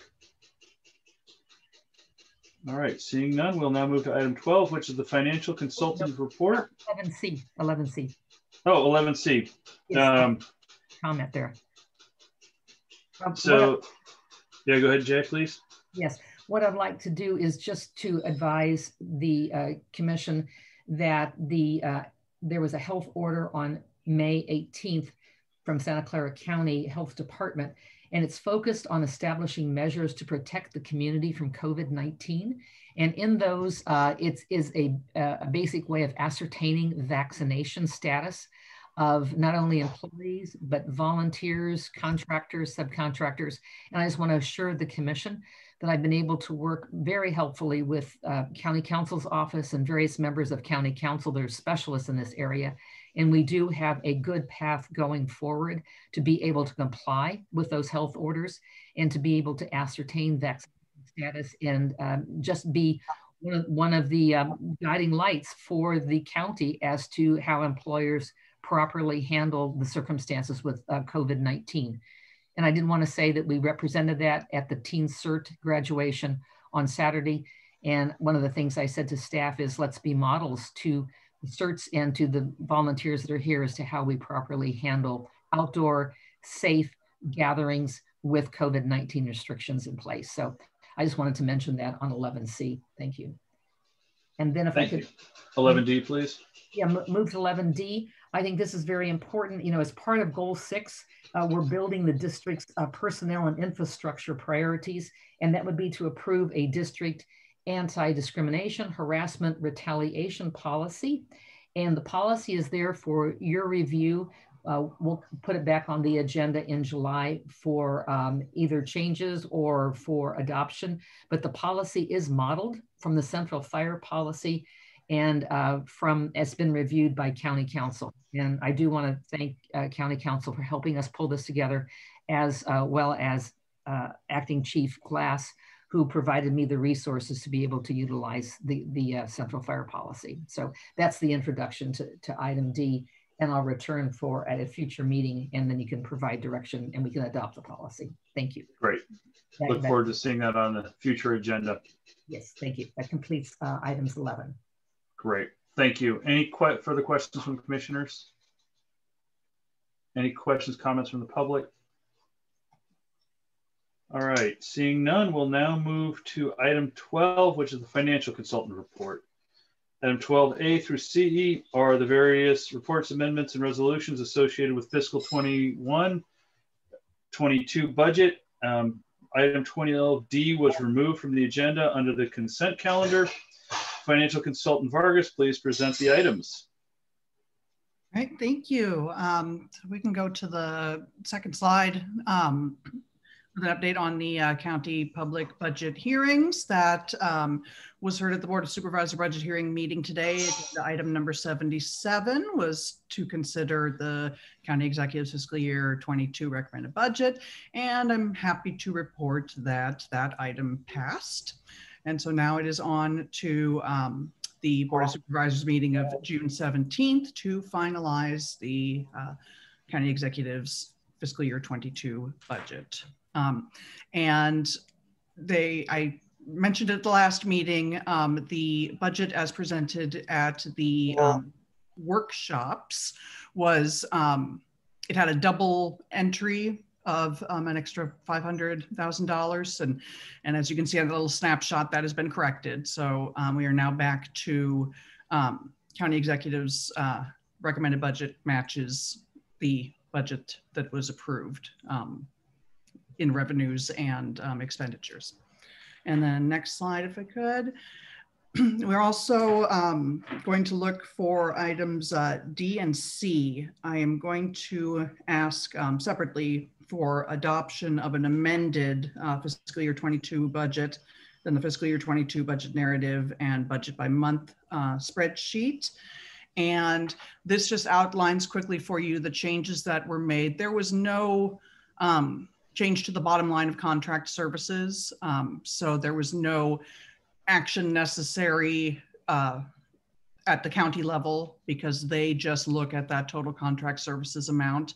So we moved some numbers around.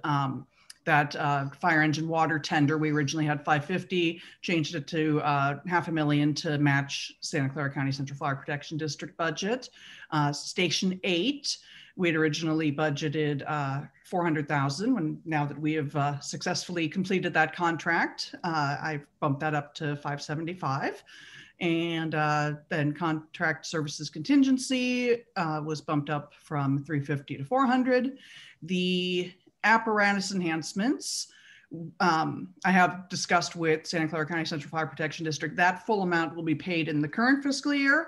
So it has been completely removed from fiscal year 22, which is how I was able to get the extra funding where we needed it in Station 8. So what we're going to do tonight is item 12B, adopt this amended budget. And because we are not, we've deleted 12D from the agenda, I guess we're kind of doing a modification of what is in your agenda packet. There will be no approval of changes to the committed fund balance. So what you see in your agenda packet has new numbers for committed funds for fiscal year 22, but we're going to leave it as it was shown in fiscal year 21 until we have further direction from County Council and the county on that. And same goes for the budget narrative. So approval of 12B and 12C, which I recommend, but with that sort of stickler of we're not changing the committed funds. And that is the end of my report. Great. Thank you, Corey. All right. So with that, we will, are there any clarifying questions from the commissions at this time, commissioners? Okay. So what we're going to do here is we'll consider items 12 and 12B and 12C individually. So what we'll do is one at a time. I will now entertain a motion for item 12B, adoption of the amended budget. So I need a motion and a second, please. So moved. Thank you, Kavita. Who was the second? Was that Joan? It is me. Okay. Thank you. Thank All you. right. President Warren, can you just confirm, please, that the motion includes the recommendation from Ms. Vargas regarding the committed funds, changing that or deleting the reference to the committed funds because we didn't act on 12D? All right, Kavita, did you hear the question from County Council or the clarification from County Council? I'm happy to accept that. Thank you. Do you support that, Joan, in your second? Yes, I do. Thank you. All right, so the motion is in front of us to adopt 12B. Is there any further discussion from commissioners? Any questions or comments from the public? All right, seeing none, District Clerk Vargas, please conduct a roll call vote. President Warren? Yes. Commissioner Kearney? Yes. Commissioner Sherlock? Yes. Commissioner Spreen? Yes. Commissioner Tonka? I'm sorry, Kavita, I did. I don't know what's going on. Yes. Okay, thank you. And Commissioner Tyson. George. Let's see. On mute. There you go. There we go. Oh, I guess I was too quick. Yes. Okay, wonderful. All right, and the motion passes 6-0 with 1 absent. All right, thank you. Now we'll move to item 12C, adoption of the amended budget narrative and the budget by month. So I need, Chris, do we need to have a similar statement about the committed funds in this amendment? Yes, it would be helpful for the motion to incorporate Corey's recommended changes in relating to committed funds. Thank you. All right. So I'm looking for a motion for 12C. Green will move. Thank you, Roger. Second. Any a second? Thank you, Kavita. All right, the item is now open for discussion. Is there any discussion from the commissioners? Is there any public comment on this item? Seeing none. All right, we'll now move to vote. District Clerk Vargas, please conduct a roll call vote. President Warren? Yes. Commissioner Kearney? Yes. Commissioner Sherlock? Yes. Commissioner Spreen? Yes. Commissioner Tonka? And Commissioner Tyson? Yes. And the motion passes 6-0 with 1 absent. All right, thank you very much. We'll now move to item 13, the 2021-2022 strategic plan goals. Item 13A is the report on the implementation of goals 2 and 4. Strategic planning consultant Scott, please introduce the item. Thank you, President Warren. Good evening, everyone. We're pleased to be back with 2 more updates tonight on goals 2 and 4. And I feel like we had an excellent tutorial on the whole strategic plan by Dave Barnett tonight. And so just going from there, I'm pleased to introduce Commissioner Kavita Tonka. She is a new commissioner and also sits on town council and serves as mayor. And I will pull up these slides and Marcy. Actually, I want to say that none of this would have been possible without the tremendous support that I got from Marcy. She was very cognizant of the fact that I was a new commissioner and constantly kept me updated on the meetings that were occurring and the constant updates that were happening. So thank you for that, Marcy. I really do appreciate it. So in terms of strategic goal 2, for the purposes of today's meeting, I'd like to focus on the 2 parallel studies that are going on in Santa Clara County. But I guess I would be remiss if I didn't revisit goal 2 for the sake of the other commissioners here today. So let me just start by reiterating the key elements of strategic goal 2. The main focus has been to make sure that we continue to follow up on the county management audit reports. We want to continue participating in the 2 concurrent studies that are happening in Santa Clara County. We have established district record management system, And we've made sure that we follow the county procurement policies and procedures. And as you know, we have been doing all of this, and we will continue to make sure that we stay on track and make sure that we address everything that came up in the county management audit recommendations and really stay on top of this. So since October of 2000, Board of Supervisors meeting, the district continues to comply with all the audit recommendations that were approved by the Board of Supervisors. We give written and oral reports at the FGOC and the Hewlett meetings. Written reports are also always available in the agenda packages at each meeting meeting of the Board of Supervisors.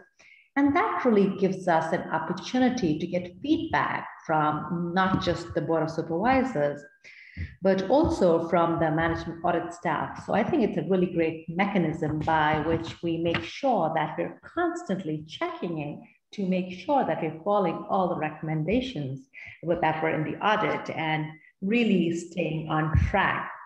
So in terms of records and procurement, we worked with the retired city clerk and county staff on records and procedures. We've digitized all pertinent records. We utilized the county procurement procedures, and we make sure that all the agreements are reviewed to make sure that they are legal, they conform to county requirements, and that they're reviewed by county council.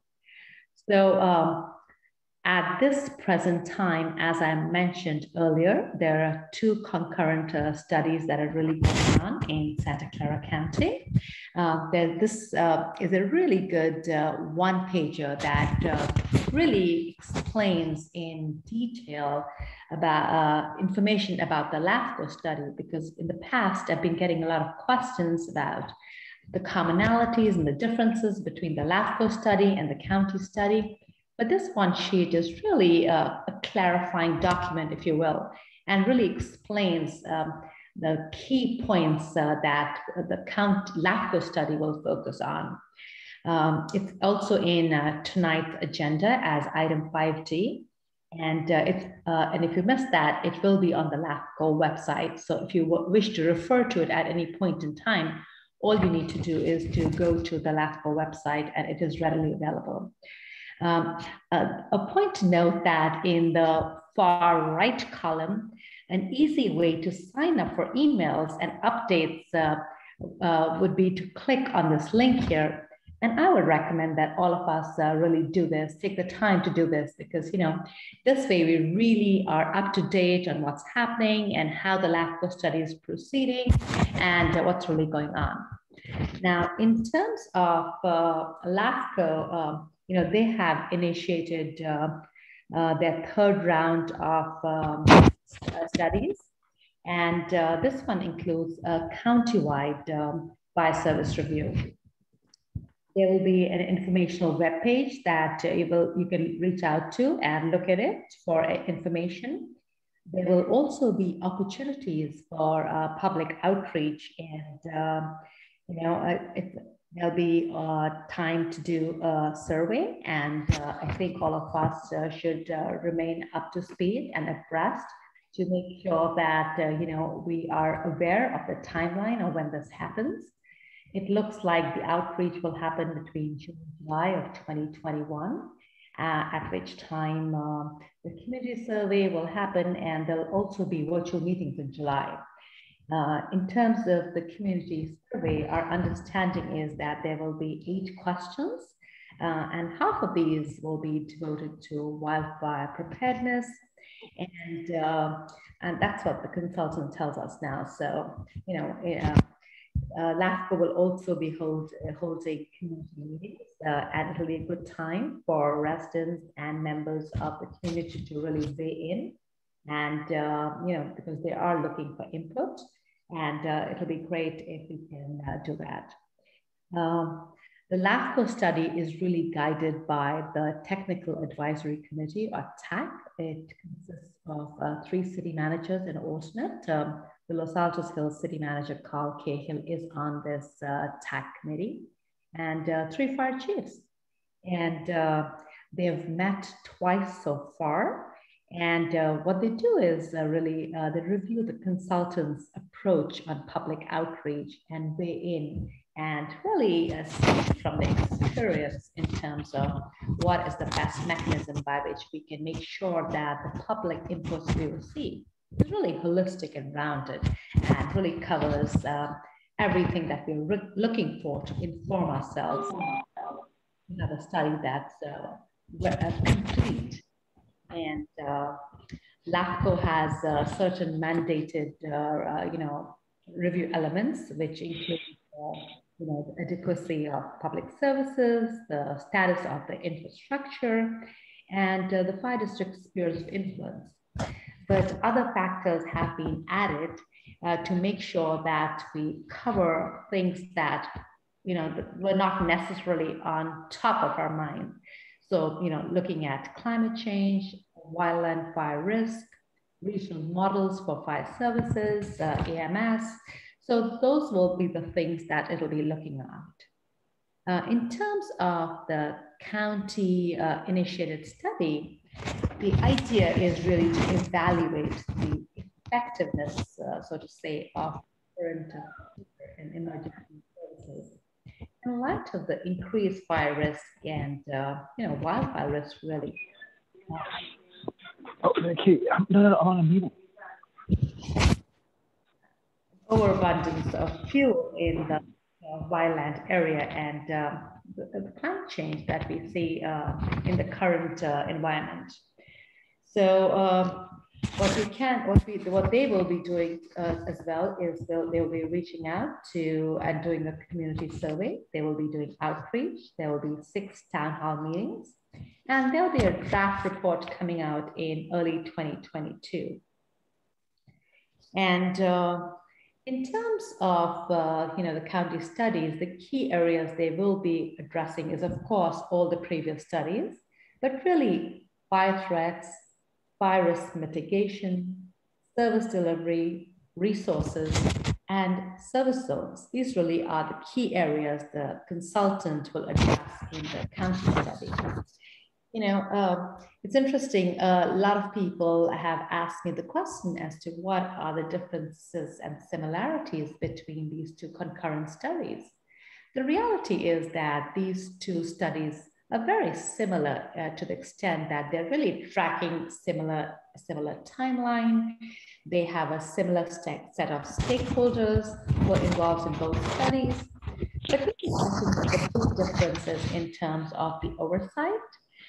In terms of the LAHCFD study, the TAC, or the Technical Advisory Committee, that is comprised of the 3 city managers and the fire chiefs, they will really be looking at over the shoulder of the consultant and providing oversight to make sure that we stay on track. And in terms of the county study, it will be the Chief Administrative Officer of the county will be responsible for the county study. And of course, the Board of Supervisors will be overseeing that work. So in terms of future updates, we will be sending reminders to the commissioners, and these will be posted on the Los Altos Hills County Fire District website. And I'd like to urge you to, stay updated and spread the word, because we would like our residents and our greater community to really participate in the online survey opportunities, because this is our opportunity to really speak up and address and highlight the issues that we care about and those that are important to our community. It's also an opportunity to really speak at community meetings and weigh in. In terms of draft reports, we will also be able to find out when they'll be available. So I'd like to urge you all to go to that link on that one pager and really sign up so that you stay abreast on all that is to come so that we can really be engaged in this process. So that's what I have for now, and I look forward to really, staying abreast on what really happens in these meetings and weigh in when the time comes. So thank you for that opportunity to speak about, Goal 2, and I will keep you posted. Thank you, Commissioner Tonka, for that presentation. Do any commissioners have questions with regard to the presentation? Very good. Well, I just have, I'm looking for the link. I think it's in my materials. I'm just digging. You might want to remail that. I will send that out to all the commissioners. I'll send you the link to the website, and you just simply fill out the e-form, put in your name and email address, and then you'll get all the auto updates. Great, thank you. Very good. Okay, so we have one other presentation. Let me pull up the slides. And we have Commissioner Vaughn was scheduled to present, and he sent me an email a little while ago. He's been tied up and is not able to make it. However, this presentation is a team presentation, so I will kick it off and then we will go from there and just carry forward. And I see Jeff is here with another interesting background. Maybe you can explain that when it comes to your turn, Jeff. Will do. This is strategic goal number 4. Sorry about that. Here we go. We're here to talk about the water system. And this goal revolves around water system infrastructure and the coordination between the district and various regional entities that impact the water system. So just real briefly, protection of property, life safety, and support of fire suppression is supported by the district's development of standard operating procedures, or SOPs, to guide the commission and staff on issues around the hydrant system. And as changes occur, whether it's increased development, an incident that damages part of the system, or a capital project initiated by the town or Parisima Hills Water, the SOPs and guidelines and policies will provide parameters for decisions. Part of this goal includes collecting and maintaining data about the hydrant system, as well as using district funding to support a portable water resource, a water tender for central fire. And so at this point, I'd like to introduce Jeff Tarantino, Vice President of Freyer and Loretta, Inc., to describe progress on several specific aspects of Goal 4.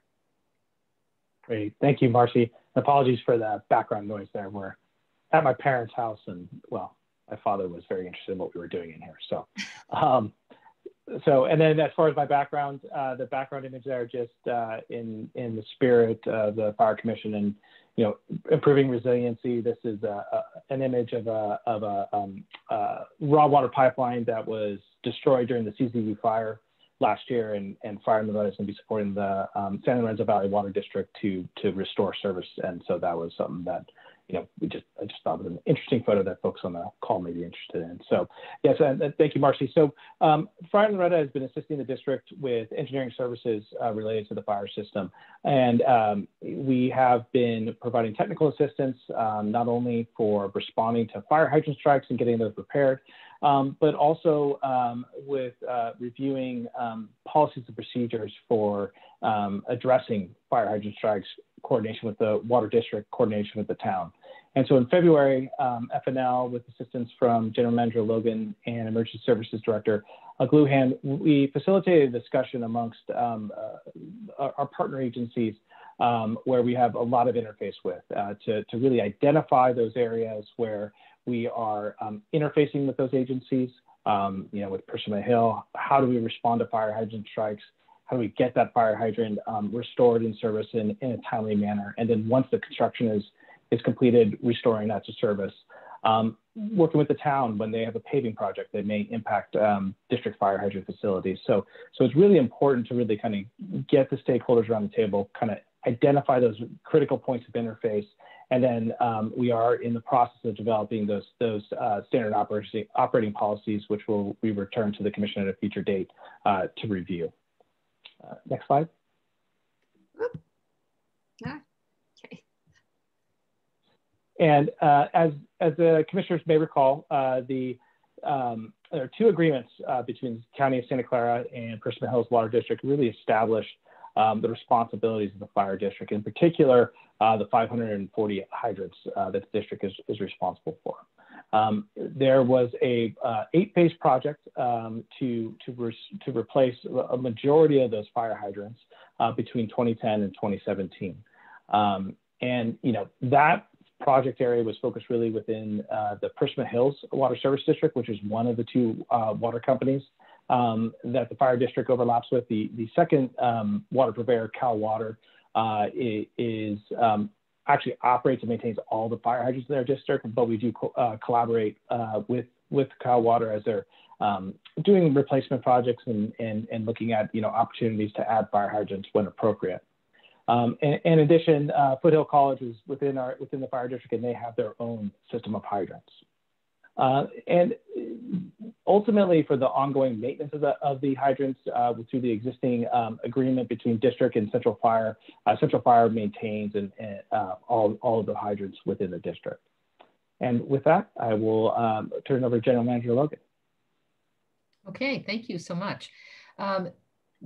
The district has worked with County Council to develop an on-call contractor through the bidding process. And in fact, the commission approved that tonight by consent. And so what this does is provide us the on-call contractor to expedite the access and repair to the damage and return the hydrant to service quickly. Without the on-call contractor, Jeff Tarantino and myself and County Council, it was taking sometimes 2 to 3 weeks to get a hydrant repaired, because we would have to go through all the logistics in county procurement to be able to put the agreement together, assess the damage, and it was too much of a delay. So the on-call contractor puts all of that in process right now. The agreements are all there, and we call that contractor for quick response. So we're very pleased for that. And then additionally, in the case of road repair or other capital projects, F&L will analyze and coordinate the district responsibilities for large projects that impact multiple entities. And again, County Council has been extremely helpful to us in helping us with those agreements, understanding the alignment between ourselves and other agencies as we do our inter-agency agreements and work, and where the parameters are that then comport with the management audit findings. So we're on the next slide. We're in the process now of developing a database of relative details about each of the 540 hydrants. And this information will be helpful in a variety of situations, including responding to hydrant strikes, developing proposals and system-wide functioning, and tracking and inventorying the capital assets that the hydrants represent. And I've got to say, Jeff, when you showed that picture of the water main after the CZU fire, it kind of made me gulp, because that could be us at any day with our hydrants and our assets destroyed. And we have to be so vigilant that we maintain, keep them, insure them, have good records, can go back and restore and revitalize what our assets are. And these 540 hydrants certainly represent that. So thank you. Next slide. We've talked about the water tender, and I'm very excited about this opportunity to make this purchase and then provide this apparatus to Central Fire to be able to help us protect our jurisdiction. And this is a mobile water resource. We're working with Central Fire for the purchase, and it will provide water for a fire event. And I'll tell you just a quick little story. When I was receiving my first COVID-19 vaccine, I was talking with a firefighter who was there. And as it turned out, he knew Los Altos Hills district very well. And he said to me, I was the first firefighter on site at the Burn Preserve fire. And I said, oh my gosh, what did you do? He said, we were so fortunate. We had a water tender nearby. Without the water tender, it would have been a very different story. And I said to him, looked him straight in the eye, and I said, you know what? This district is ordering a water tender. We have that in the operation right now. And he said, that's the best thing you can do. Now, I can read a lot of articles, I can talk to a lot of people, but when the boots on the ground say that have been there and done it, it really meant a lot to me. So I thank Chief Glass and Central Fire for helping us, and with County Council and also the budget process, to be able to use our funding and expend the funds for this magnificent apparatus. It's going to be this mobile water device that helps us in so many ways. So fire suppression crews will be able to respond quickly. The tender brings the water to where it's needed, and then crews can use it from there. And an example again is the burn preserve. Thank you. Next slide. And our work continues. Policies will be consistent and can lead to more efficient work. Running hydrant systems, understanding how to repair them, understanding the collaboration amongst agencies when we have shared infrastructure is complicated. And developing these standard operating procedures will provide information, will inform the commission when these decisions come to you and you have to make decisions about them. So that's what our policies and our guidelines are all about. And Frere and Loretta, Jeff Tarantino is very helpful in pulling that together for us. And so I think that ends my slides. Thank you. How did we do, Marcy? Well done. Thank you for Miss Melvin. He's the one that could have really led us through this with all of his expertise as a battalion chief who fought the Oakland Hills fire. So to Melvin out there, we hope we did you proud by having some slides here. Thank you. And I see a question, Commissioner Kearney.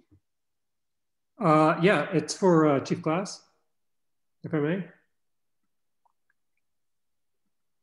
Go ahead, Commissioner. Is that okay? So Chief Glass, is that tender OES or mutual aid, or is that going to be dedicated to the district? I think it's a discussion that we can have with the commission as how you want to see it. I mean, my recommendation would be to put it in the mutual aid system because you have the ability to then receive mutual aid by providing that unit. The way that mutual aid work is your district would need to be able to provide reciprocal services to another jurisdiction. So if you hope to receive a water tender, you would then be willing to send your water tender. But again, we can have further discussions with the general manager, the potential contractor that the commission is going to bring on board, and the commission as to how to utilize that best within the Los Altos Hills and county. Perfect, thanks. You want to leverage our resources. And Chief Glass, you want to mention how long it takes to get one? You just can't go down and get one easily and handily, what the process we're in right now. Yeah, the process is, and again, I guess I should have given it in the fire chief's update, but I do have an update for the Rescue 74 replacement as well. But water tenders, all apparatus takes about a year to build. So from the time that we actually sign on the PO, we go to a pre-construction meeting. That's when the clock actually starts and the contract is signed. And then we go ahead and we'll do a mid-build inspection and then a final inspection and acceptance. And then we place the unit into service. So all told, it takes about, the last build was 400 days. That's what the contractual time was. We have submitted a request for what we call the preliminary drawing and long specifications for that unit. The nice thing is that we believe Orange County Fire Authority has recently purchased that particular unit, which we think would be very well suited for the district. Again, we'll have a advisory team from our apparatus committee review it to make sure that it is the right size, the right capability, the appropriate pump, the right amount of power, the proper amount of gallonage. Right now, we are currently speccing somewhere between 1,500 and 2,000 gallons, which is equivalent to between 3 to 4 fire engines worth of water. So that's very helpful. And again, transitioning to the Rescue 74 project, we did get an update on that. It is in process. So our clock started about 30 days ago. So we should see that sometime about a year from now.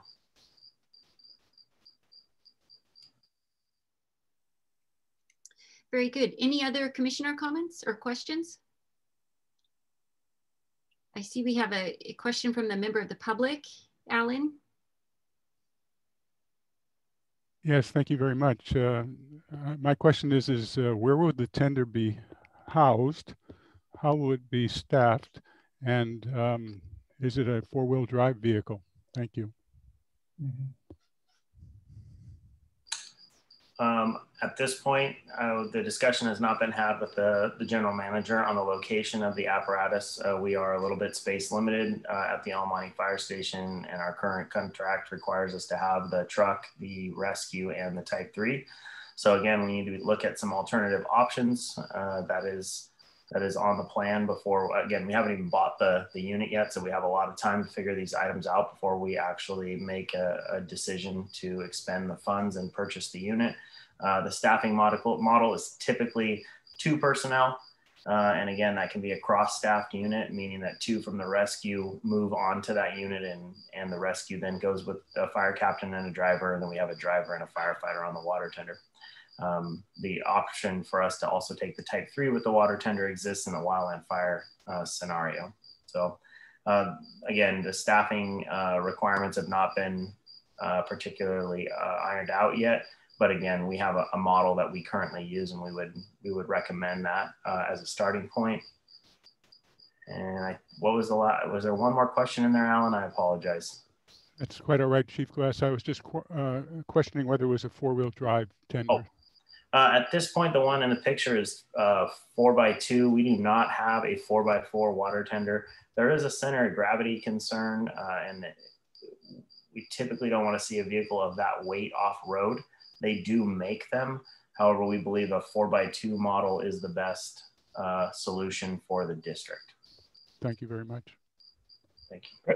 President Warren, I would just highlight the comments that Chief Glass and General Manager Logan made, that this item will be coming back before your commission to work on both the operational issues, the financial issues, the deployment issues. All of those things are for future meetings, and this is really a strategic planning, goal setting, and goal discussion. But I'm sure we'll be back in front of the commission with all that information, and all those questions are very helpful to guide future staff presentations and deliberations.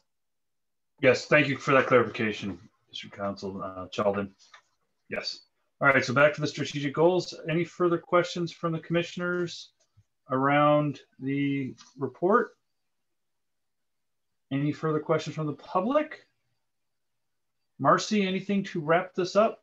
No, thank you to everyone who contributed for these presentations, and that concludes the presentation on item 13.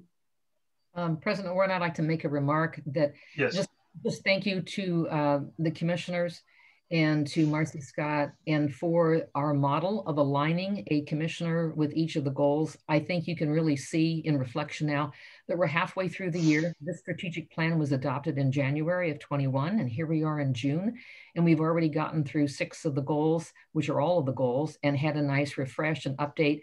And I hope you as commissioners feel the motivation of how this strategic plan is setting our blueprint and our path. It truly is becoming and is one of the pillars of the district, along with the CWPP, and then the budget that resources all of our programs.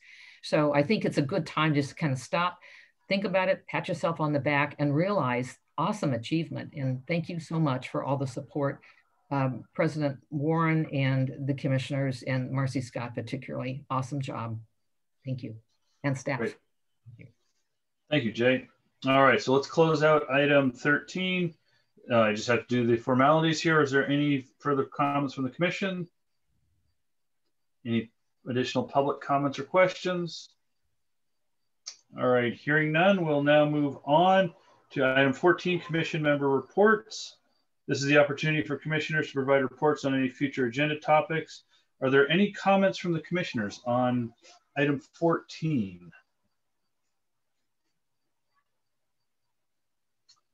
I'm not seeing any. No. All right, thank you. So if there is none, is there any public comment on this item? Seeing none. All right, we'll now move on to item 15, which is on the agenda, but we made a decision earlier that we were able to address all the items we needed to in the previous closed session. So we will actually be skipping item 15 and 16, which was to adjourn to closed session and then to return. which brings us to item 17, which is adjournment. This concludes the June 15th, 2021 regular meeting of the Los Altos Hills County Fire District. President Warren, it looks like a member of the public has his hand up. Oh, I'm sorry, I missed, before we get to adjournment, Alan, which agenda item is this on? Alan, you're on mute.